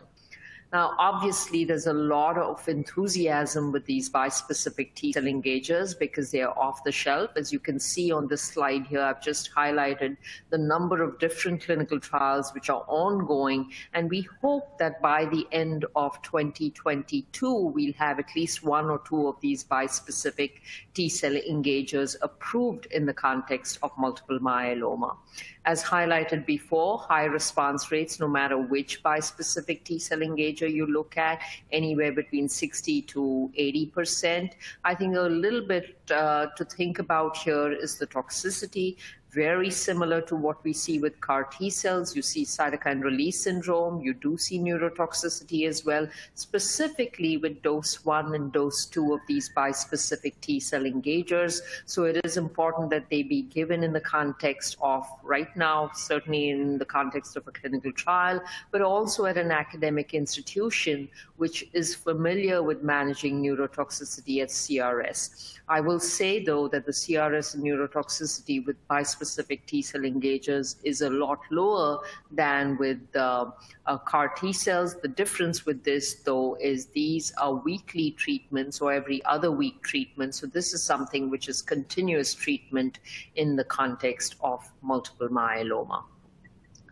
Again, as you all are very familiar, we are all very excited with the chimeric antigen receptor technology. We have our first CAR T-cell product, which is approved in the context of multiple myeloma, and we hope that we will have the second one approved later on this year as well. What CARs essentially are is we take your T cells out and we genetically engineer these T cells. One is by inserting the CAR receptor, and that's where the name comes from. And this CAR receptor is able to recognize different proteins. The ones which we have in clinical trials right now are mostly against BCMA, although the newer versions are looking at other CAR constructs as well.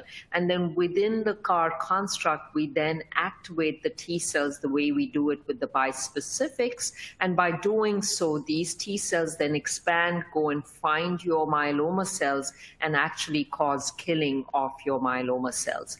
Here's how CAR T cells are manufactured. You have to go through the process of leukapheresis. So you get onto a machine very similar to how stem cells are collected. But in this case, instead of stem cells, we're just collecting lymphocytes. So you do not have to get growth factor before that, nor do you have to get any stem cell growth factor for stem cells, but it's just lymphocytes.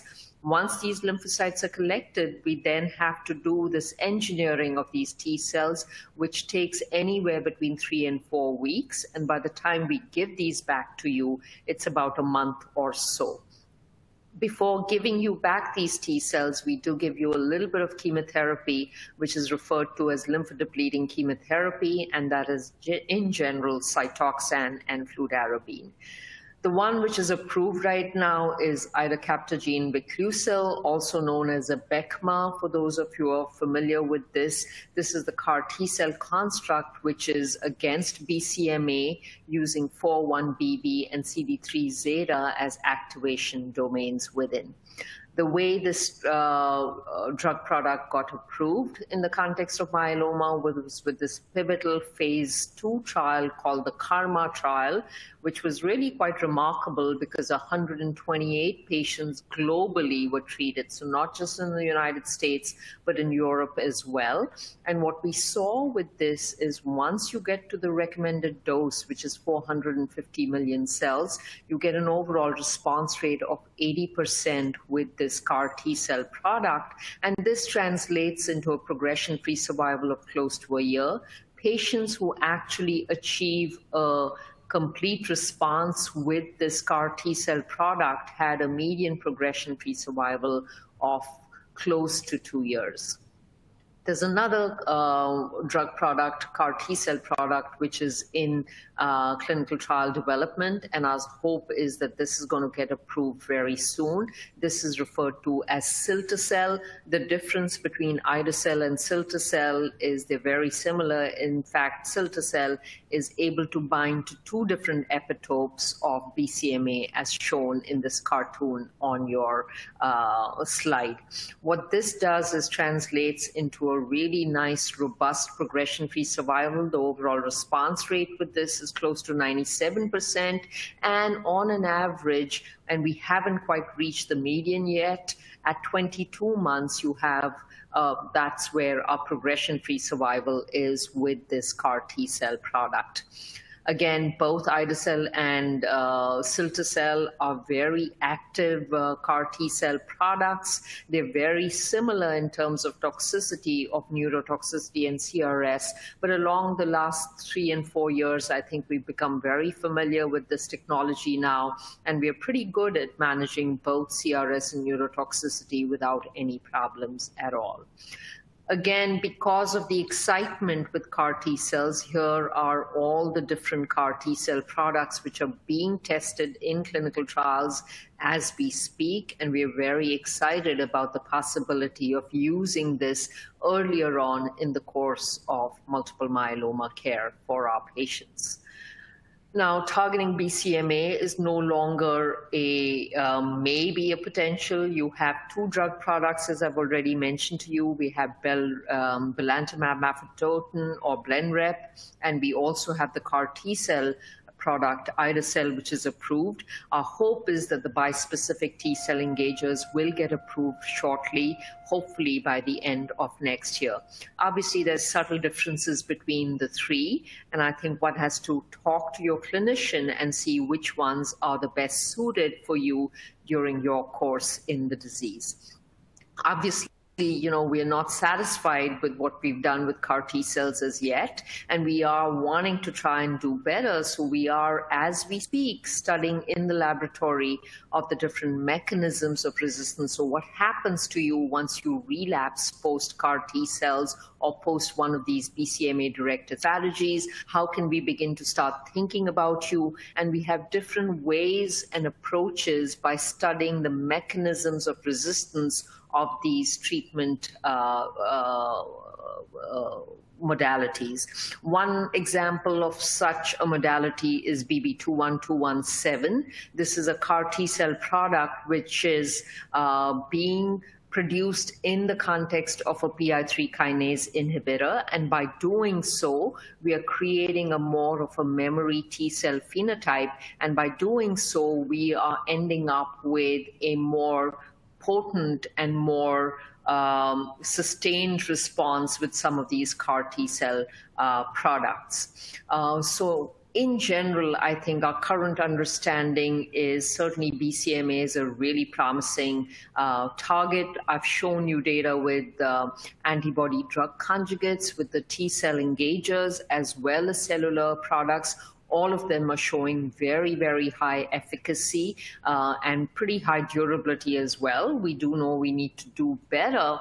And I think in the future, we are going to begin to understand how we can begin to combine some of these and sequence some of these. And we are already looking at the next generation of approaches. And I've shown you one example of this, which was BB21217. With that, I thank you for your attention, and I look forward to the panel discussion. Thank you.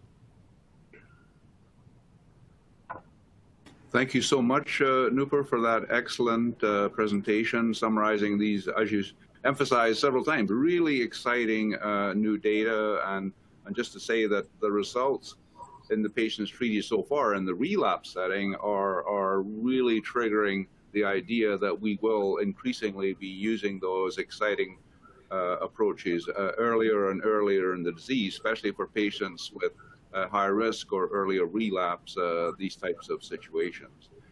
But talking about relapse, I'm very, very pleased to welcome back to our series here Dr. Rafat Abanar from Indiana, and he will talk about relapse and some of the other types of relapse therapies that are available in 2021. So please welcome Dr. Abanar. So again, thank you for inviting me to come and talk to you about relapse multiple myeloma. I look forward to the day that we can meet in person again. So hopefully more people get vaccinated so we can end up in the mutations of this virus, and hopefully we can get together again. So when should we treat a relapse disease? Do we treat the patient when they have biochemical relapse? That means the myeloma proteins start rising or the free light chains start going up? Or do we treat at clinical relapse when they start having symptoms related to the disease, anemia, kidney damage, high calcium or new bone lesions? Or do we treat when they have extramedullary disease? We call that plasmacytomas. And, you know, we don't know, but we can speculate when to treat, because most of the approved treatment today, excuse me, for relapsed multiple myeloma is really done at biochemical relapse. And some observation does support better outcome when treating biochemical relapse. So if you look at one study from Mayo Clinic looking at overall survival, the median was 125 months versus 81 months if you treat at biochemical relapse versus symptomatic relapse. So early intervention may be useful. So, but there are cons and, you know, pros for each approach. And treating at biochemical relapse, about 25% of the patient will have a smoldering course, and they don't progress for at least 2 years. So you may be treating, you know, a lot of patients, and a quarter of them may just behave like any other smoldering myeloma. And probably prior presentation, if somebody smoldered in the past for a while and you treated them and now they're relapsing, you can probably be patient for a couple months to see what is the tempo of the relapse. But the pros against this approach is that most of the studies suggest that the time between biochemical relapse and clinical symptoms related to myeloma is about 5 to 6 months. So, and data, you know, it suggests that if you don't get it right at the first relapse, you may not get it right at subsequent relapse.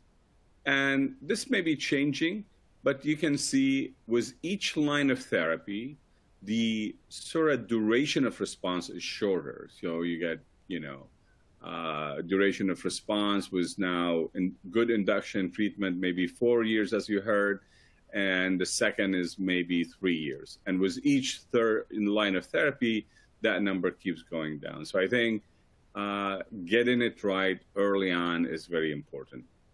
The other concept in approaching relapse patient is that when you relapse, you are relapsing with a disease that is not uniform. And we call that clonal heterogeneity. And especially with each relapse, you will get a different sort of subpopulation of your myeloma, your cancer, sort of taking over. So if you really want to get rid of myeloma and get rid of myeloma for good, you want a therapy that sort of attack all different clones. So say that in English, I mean, I think it's myeloma cells, and each patient is like a family of odds and aggressive members. So the longer they stick around, the odder and the more aggressive they become. And families therapy is not going to work. You have to really make the case for treating them early and with combination therapy. So what are the factors that influence the choice of therapy at relapse? Well, there are 3 areas. One is disease-related, one is prior regimen-related, and one patient-related. So if you look at disease-related factor, you know, what is the feature of relapse? Are they just having symptoms, you know, such high calcium, renal failure, anemia? You have to address that quickly and fast.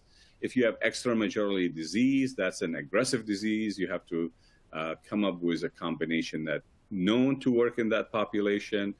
Patients who have high-risk cytogenetics tend to be aggressive. Again, you need to address sort of the disease nature initially and at relapse. So regimen-related, you know, so always the question is that do you repeat the same regimen you had before? And I think it can be, but you have to look at what was the previous treatment, the dose, the duration of the treatment, what were the side effects? How did the patient tolerate the prior treatment? Any residual side effect that may influence the choice of new therapy. If you have significant neuropathy, you don't want to use a drug that affects that. If you have renal impairment, you have to be careful choosing the right drug. And, you know, depth of duration of previous treatment is also important. If you just get a partial response from the first treatment, why would repeat that? I mean, you want to use more combination that are quite, you know, known to produce a deeper response. And I think patient-related factor also very important. You know, performance status and how frail is the patient is important. Other comorbidity, we talked about diabetes and neuropathy, renal failure, heart failure. Those can influence what we do. Is the patient transplant eligible or not? Because sometimes we use a second transplant. And, we have to listen to the patient. And some patients have difficulty coming to the clinic every week or 3 times a month, whatever. So we need to listen to the patient. Obviously, sometimes costs and socioeconomics influence also the choice of the salvage treatment. So you heard about a lot of things today.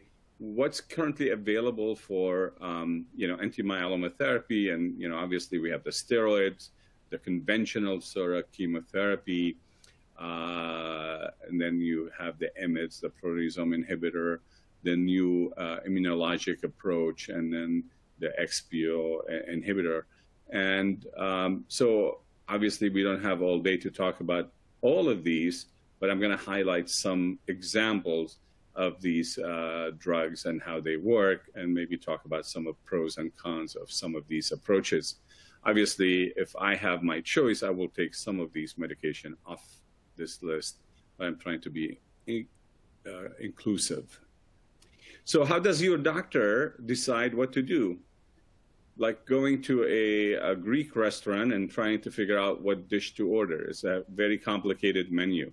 And believe it or not, the doctors go by this called NCCN guideline, the National Cancer Center Network. And if you look at this guideline for relapsed patient, and this has probably been updated since I took that slide from the website, and you can see how complicated it is. I think, the good news is that we have options. The bad news, your doctor may get confused, because obviously, what do I do when my patient's for a relapse? But I think the principle is really, knowing what the patient's condition is prior therapy, and and choose one of these options here. So the similar approach is really the Mayo Clinic approach, where they say, okay, this is what you do at first relapse.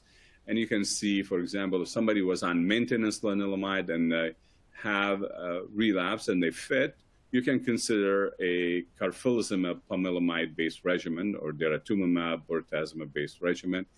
If they have indolent relapse, you may not need to be that aggressive, and you can consider ixazomib, lenalidomide, dexamethasone. If a patient was not on maintenance, again, you can consider carfilzomib, kyprolis, lenalidomide, dexamethasone, or dara, Revlimid, dexamethasone. But if the patient indolent and frail, you can do an oral regimen like ixazomib, lenalidomide, dexamethasone. And this is for second relapse. And, my idea is that I think, you use what is really, known to be very effective. And there are a lot of options here. So the mABs change from lenalidomide to pomalidomide. And you get then options of monoclonal antibody or carfilzomib in the relapse setting. And so a lot of good option there. So I'm just going to highlight some trials that showed really combination is better. So this trial is called the POLAX trial, and it was looking at, in the relapse setting in the old day, we did 2 drugs like lenalidomide, dexamethasone. So that was the control arm. The treatment arm, the study arm was the daratumumab plus lenalidomide, dexamethasone. So DRD versus RD. It was a randomized study. So what happened there?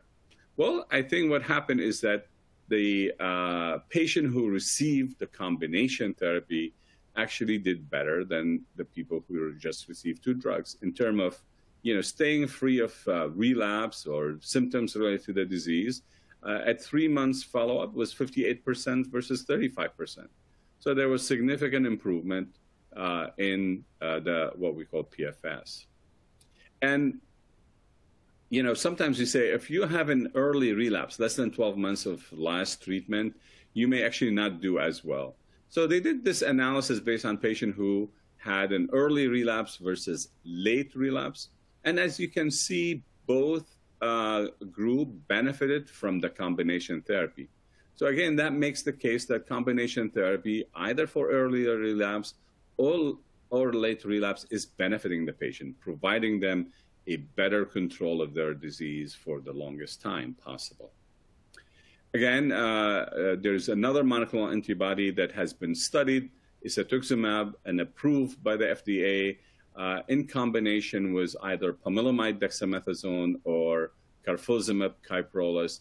And both trials showed that the triplet regimen is better than the doublet. So combination of 3 drugs is better than 2 drugs. So you heard from my colleague, Dr. Raj, about monoclonal antibody, and I'm not going to repeat, but you know that antibody therapy can be, different. One of them, we talked about the naked antibody, both daratumumab and isatuximab, but these are more sophisticated antibody. One will have a conjugate that, it's like a bomb hooked to an antibody that when it gets inside the cells, destroy the cells. And then you can bring the immune cells next to the myeloma cells. So these are the bispecific antibody, and then that can destroy the disease. And so I think that right now what we have approved is column in the left and the right. The middle one is not yet approved, the bispecific antibodies, but I doubt that, maybe next year we'll see one of them approved. And so what are the pros and cons of these sort of approach? CAR T cells is, you have to produce these cells. So you have to be able to get enough T cells from the patient. You have to send them for manufacturing. And so obviously it takes 4 to 6 weeks. And now because there's a lot of demand, we're not getting enough slots to get CAR T cells produced. So the patient has to, have their disease under control. And, when you have really seen a lot of lines of therapy, it is very hard to wait 4 to 6 weeks. But the bispecific antibody and the antibody conjugates are off the shelf. They're available. It's like any other drugs. But each has different side effects, and I'll highlight some of them here shortly. So why BCMA? That's actually the target that everybody is liking. So whether it's a conjugated antibody, bispecific antibody, CAR T cells, all trying to attack that BCMA.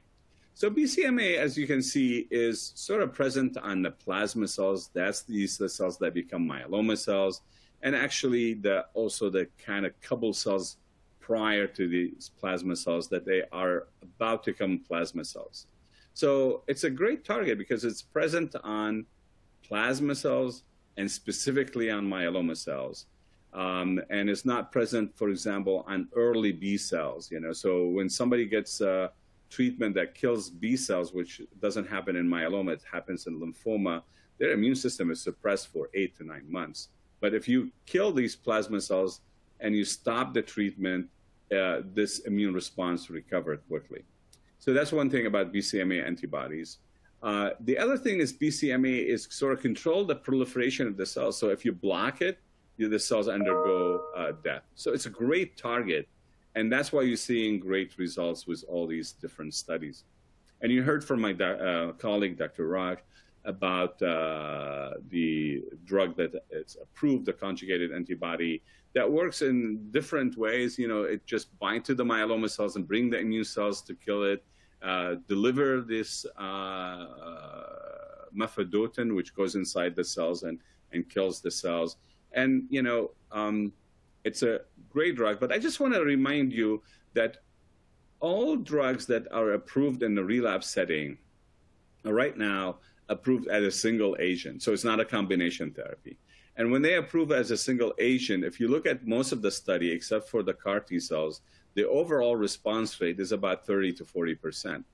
So it makes sense that we really need to move these clinical trials that use combination of such a drug with other drugs like, the mABs, the pomalidomide, or carfilzomib, kyprolis, quickly, because I think that's where we will improve the outcome of patients who are now in their 3rd or 4th relapse. So I'm excited about these drugs, but obviously we cannot depend on them as a single agent drug. They need to be used in combination, and the trials need to be completed quickly. And that's the, so you heard about the overall response rate in this trial. And you heard about the ocular toxicity. We don't know what really caused it, but basically the cornea, the lining of the outside of your eye get damaged, and that's why you need to have an eye exam before you start and before each dosing, so you can make sure that you are safe enough to get this next dose. And then this drug, melphalan, was approved also in the management of patients with multiple myeloma. And these were refractory patients. And it looks like, as a single agent, first of all, why is it exciting drugs? I guess because it really needs to go inside the myeloma cells, and a specific enzyme will break this drug into its active form and sort of maybe cause more damage to the myeloma cells than other cells. And I think, again, the response rate is about, 30%, and if you break it to different group, it maybe go up to 50%. So it's an available options for patients with multiple myeloma. There's, right now, because of certain finding on combination studies, the drug is approved for patients. However, the combination trials are on hold until make sure that they understand some of the side effects that have been reported. So I think this is my summary slide, is that not all relapses are the same. So some relapses are mild, indolent, and you can watch the patient. You don't make a decision based on first numbers you see. At least repeat it if it's not in 2 weeks, 4 weeks, and see what's going on with the patient. Do stage him well, check the bone marrow, check the PET scan maybe, and make a decision based on that. And again, the combination therapy is very important. I don't think we can hit a home run with 1 or 2 drugs. I mean, the combination therapy for relapsed patient makes sense. And then I think, the good news is that, some of us on this talk have been doing myeloma for, a long time, some much longer than others. And now we have great options. We used to say at the relapse setting, we have 1 or 2 drugs. Now we have 13 drugs or more, and more are coming. So I think this is really great. And I think the optimal therapy for relapse patient is based on the patient needs, their disease needs, their socioeconomic needs, their social needs. We can't just say one size fit all. I mean, I think the good news is that, we can honor the patient wishes. And, the goal is, not to live for myeloma, but to try to live with myeloma. So they have, patient wants to travel, patient wants to work. We need to find a way to make that possible. And I think it's really good idea to try to get the response right at first relapse, because with each relapse, your chances of getting it right is reduced. So with that, I'll be happy to join the panel discussion.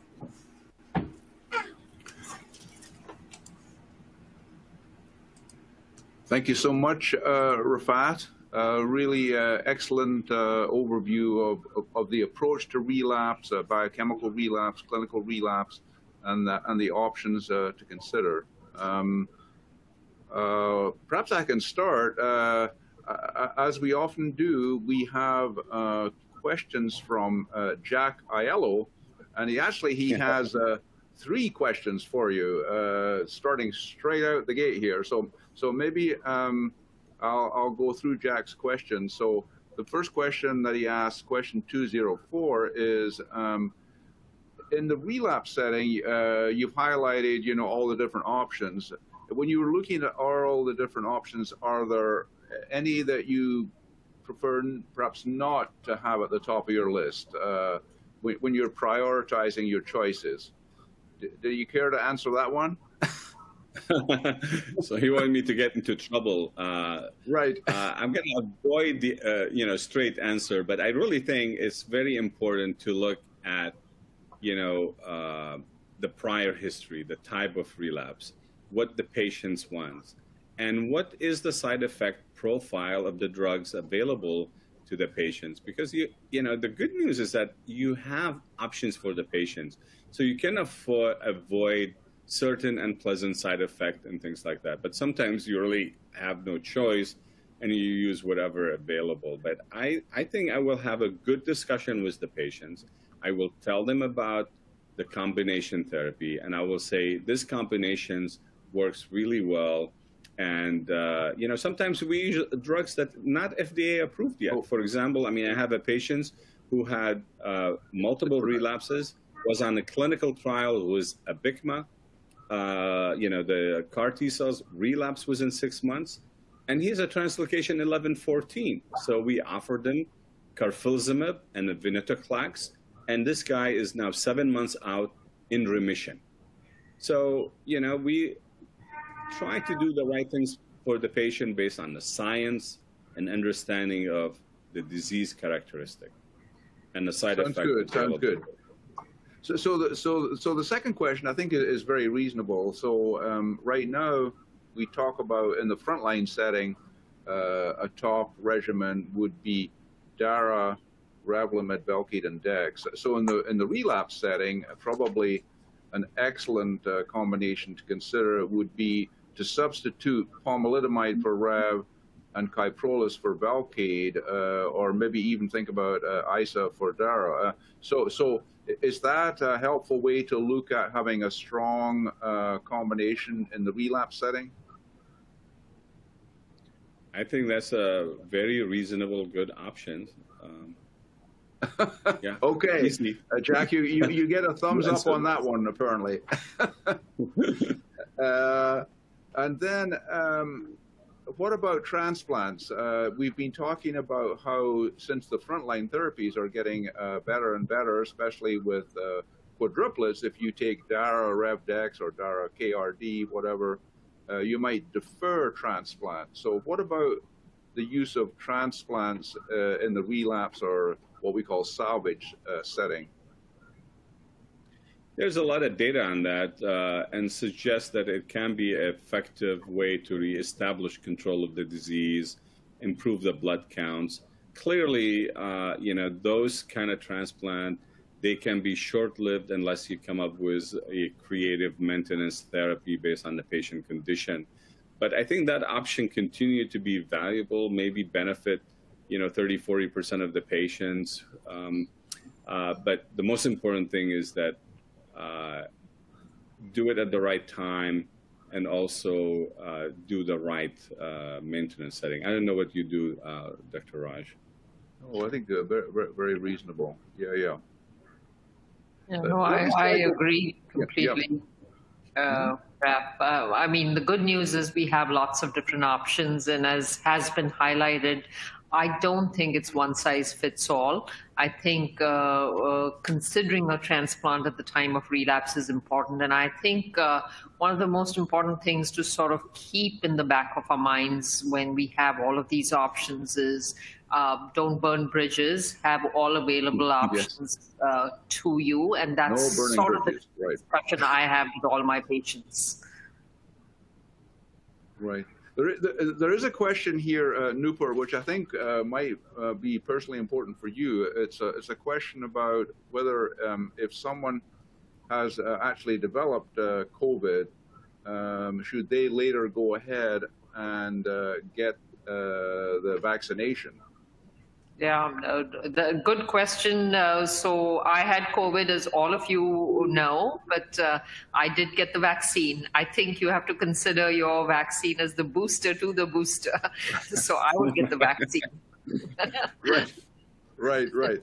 And I don't know if you had any side effects, but you're probably aware of these data where the long haul symptoms, some of these really troublesome things, you know, neurologic and fatigue and different things, about half the patients who had those types of long haul features actually got better with the vaccination. You want to comment on that? Yeah, no, we've seen this with patients. So, personally, I did not have any symptoms to begin with COVID, and I did have symptoms with the booster dose of the vaccine, as with most people. But again, long haul symptoms, I don't think so. At least I don't think so. But yeah, no, we've heard of those. And there is some data to show that the vaccination actually helps with some of those long haul symptoms. Right. Another kind of related question, which I think is quite important, and I've had some experience with this. If a myeloma patient does develop a COVID positive and develops early symptoms, how should they be managed? My strategy on that has been, with the data that we have, is actually to bring them into the hospital and give them the antibody therapy with, for example, the Regeneron product. I think my feeling is that it's probably a good idea to intervene in kind of an early proactive way with that if a myeloma patient does test COVID positive. Maybe you can comment on that, and maybe Rafat as well. What do you think about that? Again, go by the guidance of your institution. So we've had a few myeloma patients who've not required hospitalization because they had mild symptoms, and we treated them at home. There were others who we hospitalized, and at least at our institution, if you're oxygen requiring, you end up getting remdesivir, the monoclonal antibody cocktail, which Dr. Durie is mentioning, is more an outpatient approach, which we did use in a subset of patients who did not need hospitalization. But I would really go by what is the being considered at your institution and what your guidelines at that institution are. I agree.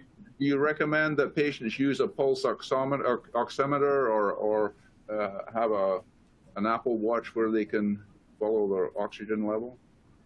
So we've done that, and what we've had out here, Brian, is, early days last year, Boston obviously was in a lot of trouble, but we created in our cancer center a system called the RACS system, which is a respiratory sort of screening system.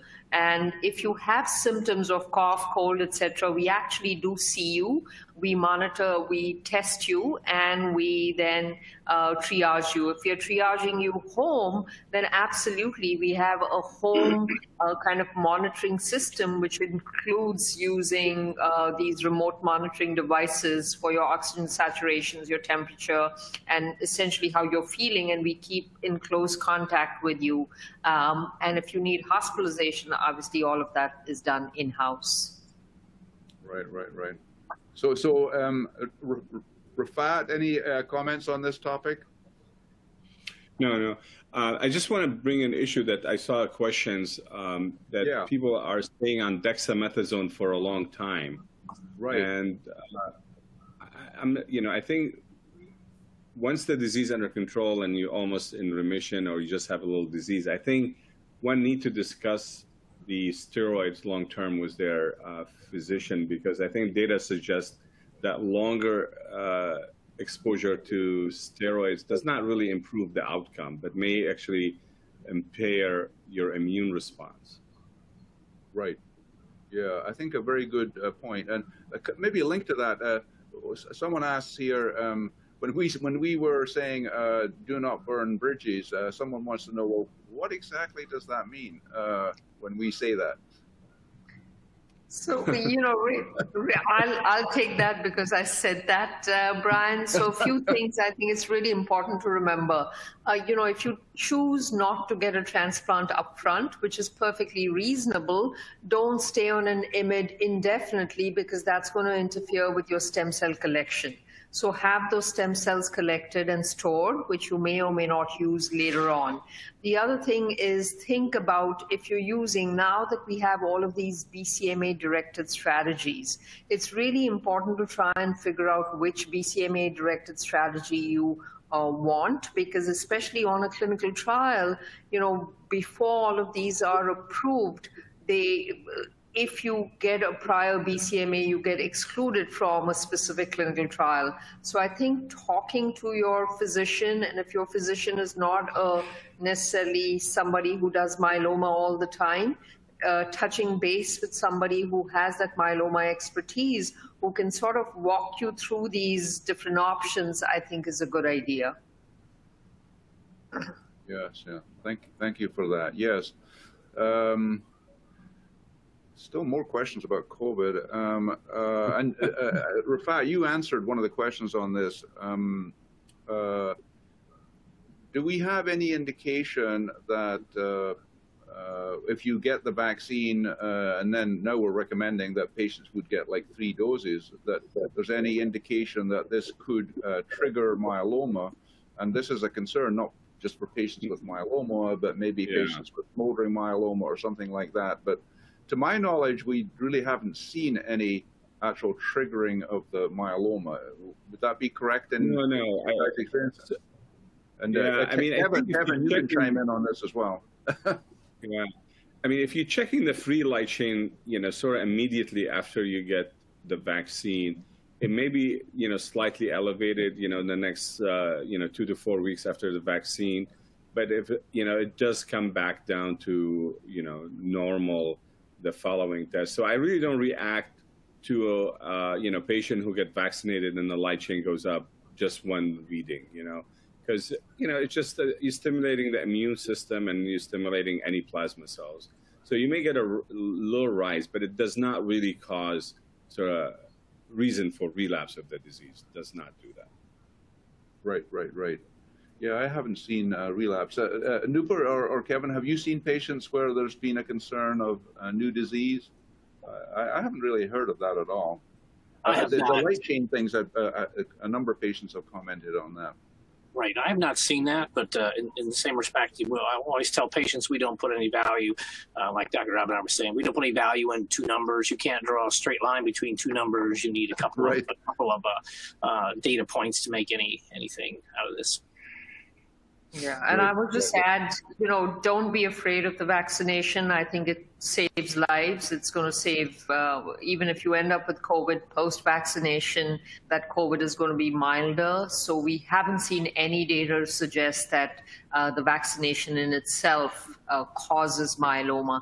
There's data which has come out from the Greeks, which have looked at the incidence of myeloma pre-COVID and during COVID, and really there is no difference in the incidence pre and post.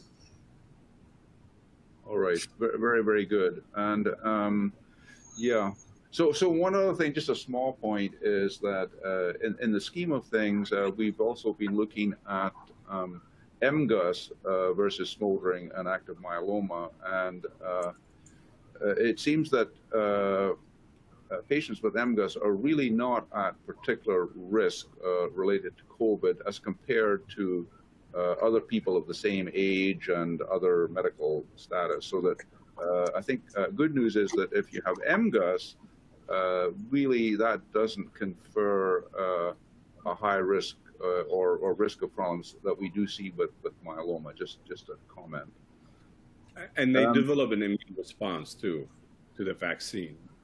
Yes, yeah, absolutely, yeah, excellent response. Yeah, very, very good. Important, yes, definitely. There's a question about CRISPR, which is a technique for DNA editing. This is something for the future, certainly something that can be used to help generate more tailored vaccines. And I think it may be used for that in the future with mRNA. We're also looking at CRISPR technology in our studies in Iceland.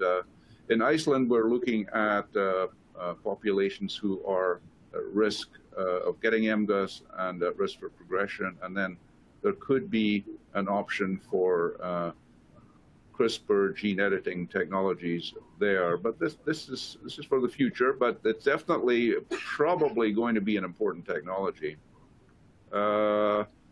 Then let's see, one just practical point, which I think is a good idea. Someone says, well, how about making sure that family members, caregivers, and those that you are routinely in contact with get vaccinated well also. And I think that this is obviously a very good idea to encourage family members, caregivers, and friends to be vaccinated to help protect the group that you will be with mostly in your local activities. And I encourage the family not to be with somebody in the family who's not vaccinated without a mask on, and try to avoid them. I mean, I have a patient who had COVID in the spring and come back. You know, he was in Florida, came back to Indiana, and his grandson does not want to get vaccinated. And, you know, the grandma and the patient are frustrated, you know, and I said, well, don't be around him. And maybe grandma can yell at him because he will listen to grandma and get vaccinated. No, I think that you do need to take a tough approach on that and really either not get together with them or really be firm about the need for protection. Yeah. So we don't have questions on this, but Nupur, I don't know whether you want to talk about it specifically, but I think that here in 2021, heading into 2022, we may have some cautions about some of these immune therapies, maybe even the CAR T therapies, where we may have some cautions related to COVID and might have some special recommendations for maybe boosters or something like that to make sure for patients getting those more aggressive immune therapies are well protected. Do you have any thoughts on that? Or maybe you don't want to comment. Did we lose him? Maybe Nupur has left us for now. Oh, she's gone? She had to drop. Oh, we're okay. So Rafat, I don't know whether you want to comment on that. I feel like we need to have a degree of caution. Say it again. What the just when we're using CAR T therapies or maybe a quadruplet with DARA or ISA, you know, that we might want to be a little bit more cautious. Yeah, no, I think, you know, obviously monitoring the patient, especially after any BCMA therapy, you know, using monoclonal antibody, you need to make also paying attention to their normal IgG, because these patients, they become hypogammaglobulinemic, they become immune deficient, and they will probably need to get an intravenous immunoglobulin. So you know, I think we should not underestimate that, you know, I love plasma cells. I love them when they make good antibodies. I hate them when they, you know, become malignant. But we should not ignore that normal plasma cells, that's why we live 80, 90 years. We need them. So we need to respect them. We need to find a way to protect the normal plasma cells. And if they're not working, how can we, you know, sort of generate a response similar to normal? Right, absolutely. Along the same lines, there was a question about getting other kinds of vaccinations right now. And my suggestion is for the next 2 or 3 months, if you're getting your booster, et cetera, I wouldn't take any other vaccinations right at the minute. So to try to enhance the COVID antibody response. Actually, there's another question from Jack, which I think is a good one, and maybe we can all answer it. You know, I think we all really do want desperately to get back to face-to-face meetings. However, especially with this Delta variant, and the fact that even people who are fully vaccinated can get infected and can even transmit the infection, I am quite cautious about resuming face-to-face meetings, and so we're not rushing to do that even through the end of this year. So Rafat and Kevin, what feedback are you getting on that? Yeah, our local support group here is still not doing face-to-face meetings. They are doing them? They are not doing them. Excuse me. No, they're not doing them. No. And Rafat, I mean, I think that we're looking at no face-to-face meetings probably for the balance of the next several months, probably for a while. That's what I think. Yeah, we were thinking about having a picnic, family picnic for all of myeloma patients here in Indiana. But we are probably not going to be able to do it because of the recent spike in the number of cases. Right, right. Well, we just don't want to be putting people at risk. No. Yeah, yeah. I wear my mask everywhere I go. I'm vaccinated. Right. In Indiana, you don't have to wear a mask when you go places, but I'm not going to take a chance. I'm going to wear my mask, and I'm not going to sit with anybody I don't know without a mask. No, I wear my mask wherever I go. Yeah, definitely, definitely. Okay, well, I think that we have really covered a lot of ground. There are some questions. I don't know. I can touch on just a couple that are just small. Someone wanted to know if they should take contrast if they're getting an MRI and they have kidney problems. We don't need to use contrast with MRI anymore, so don't take contrast when you're getting an MRI done. We can analyze the MRI without using contrast. And then a lady was wondering whether she needed to delay her mammogram right now if she's going to get a COVID vaccine.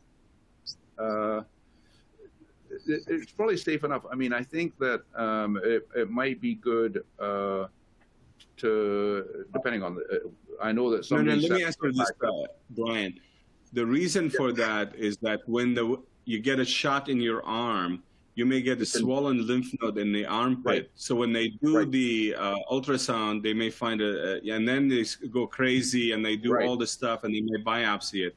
So I will definitely wait on the mammogram for a couple months. Okay, thank you for that. Yeah, so get the mammogram first, and then get vaccinated, vice versa. Yeah. Right. Okay, and then I think that's probably. One last thing, I guess, which I guess is important. A gentleman's asking if he's had autologous stem cell transplant. He was vaccinated before the transplant, but probably he should go ahead and get vaccinated again after the transplant. And Rafat, you mentioned that possibly we could do that a little sooner than the 100-day point. Maybe after 2-3 months, go ahead and get revaccinated, just as we do for other vaccines, right? Yeah. Right. Okay. Well. Thanks to everyone for participating. Thanks particularly to Rafat, Kevin, and Nupur for giving our guests really expert presentations, bringing everyone up to speed. And thank you to everyone for excellent questions, which actually help everyone learn as we try to give answers as best we can. And so appreciate this. This is a webinar where we will appreciate your feedback. We always want to know what else would help to make this worthwhile and the best that it can be. And the only other closing remarks is that we again thank our sponsors. The first time around, I did not mention Carioform, which for some reason I missed it among all of the others, but we definitely appreciate the support from all of our sponsors, and those are all of the others that I mentioned at the beginning of the presentation today. So I think that with that, we will close for this Saturday, and thanks to everyone, and have a good weekend. Thanks for having us. Thank you for joining us. Thank you so much. Thanks. All right. Enjoy the rest of your weekend.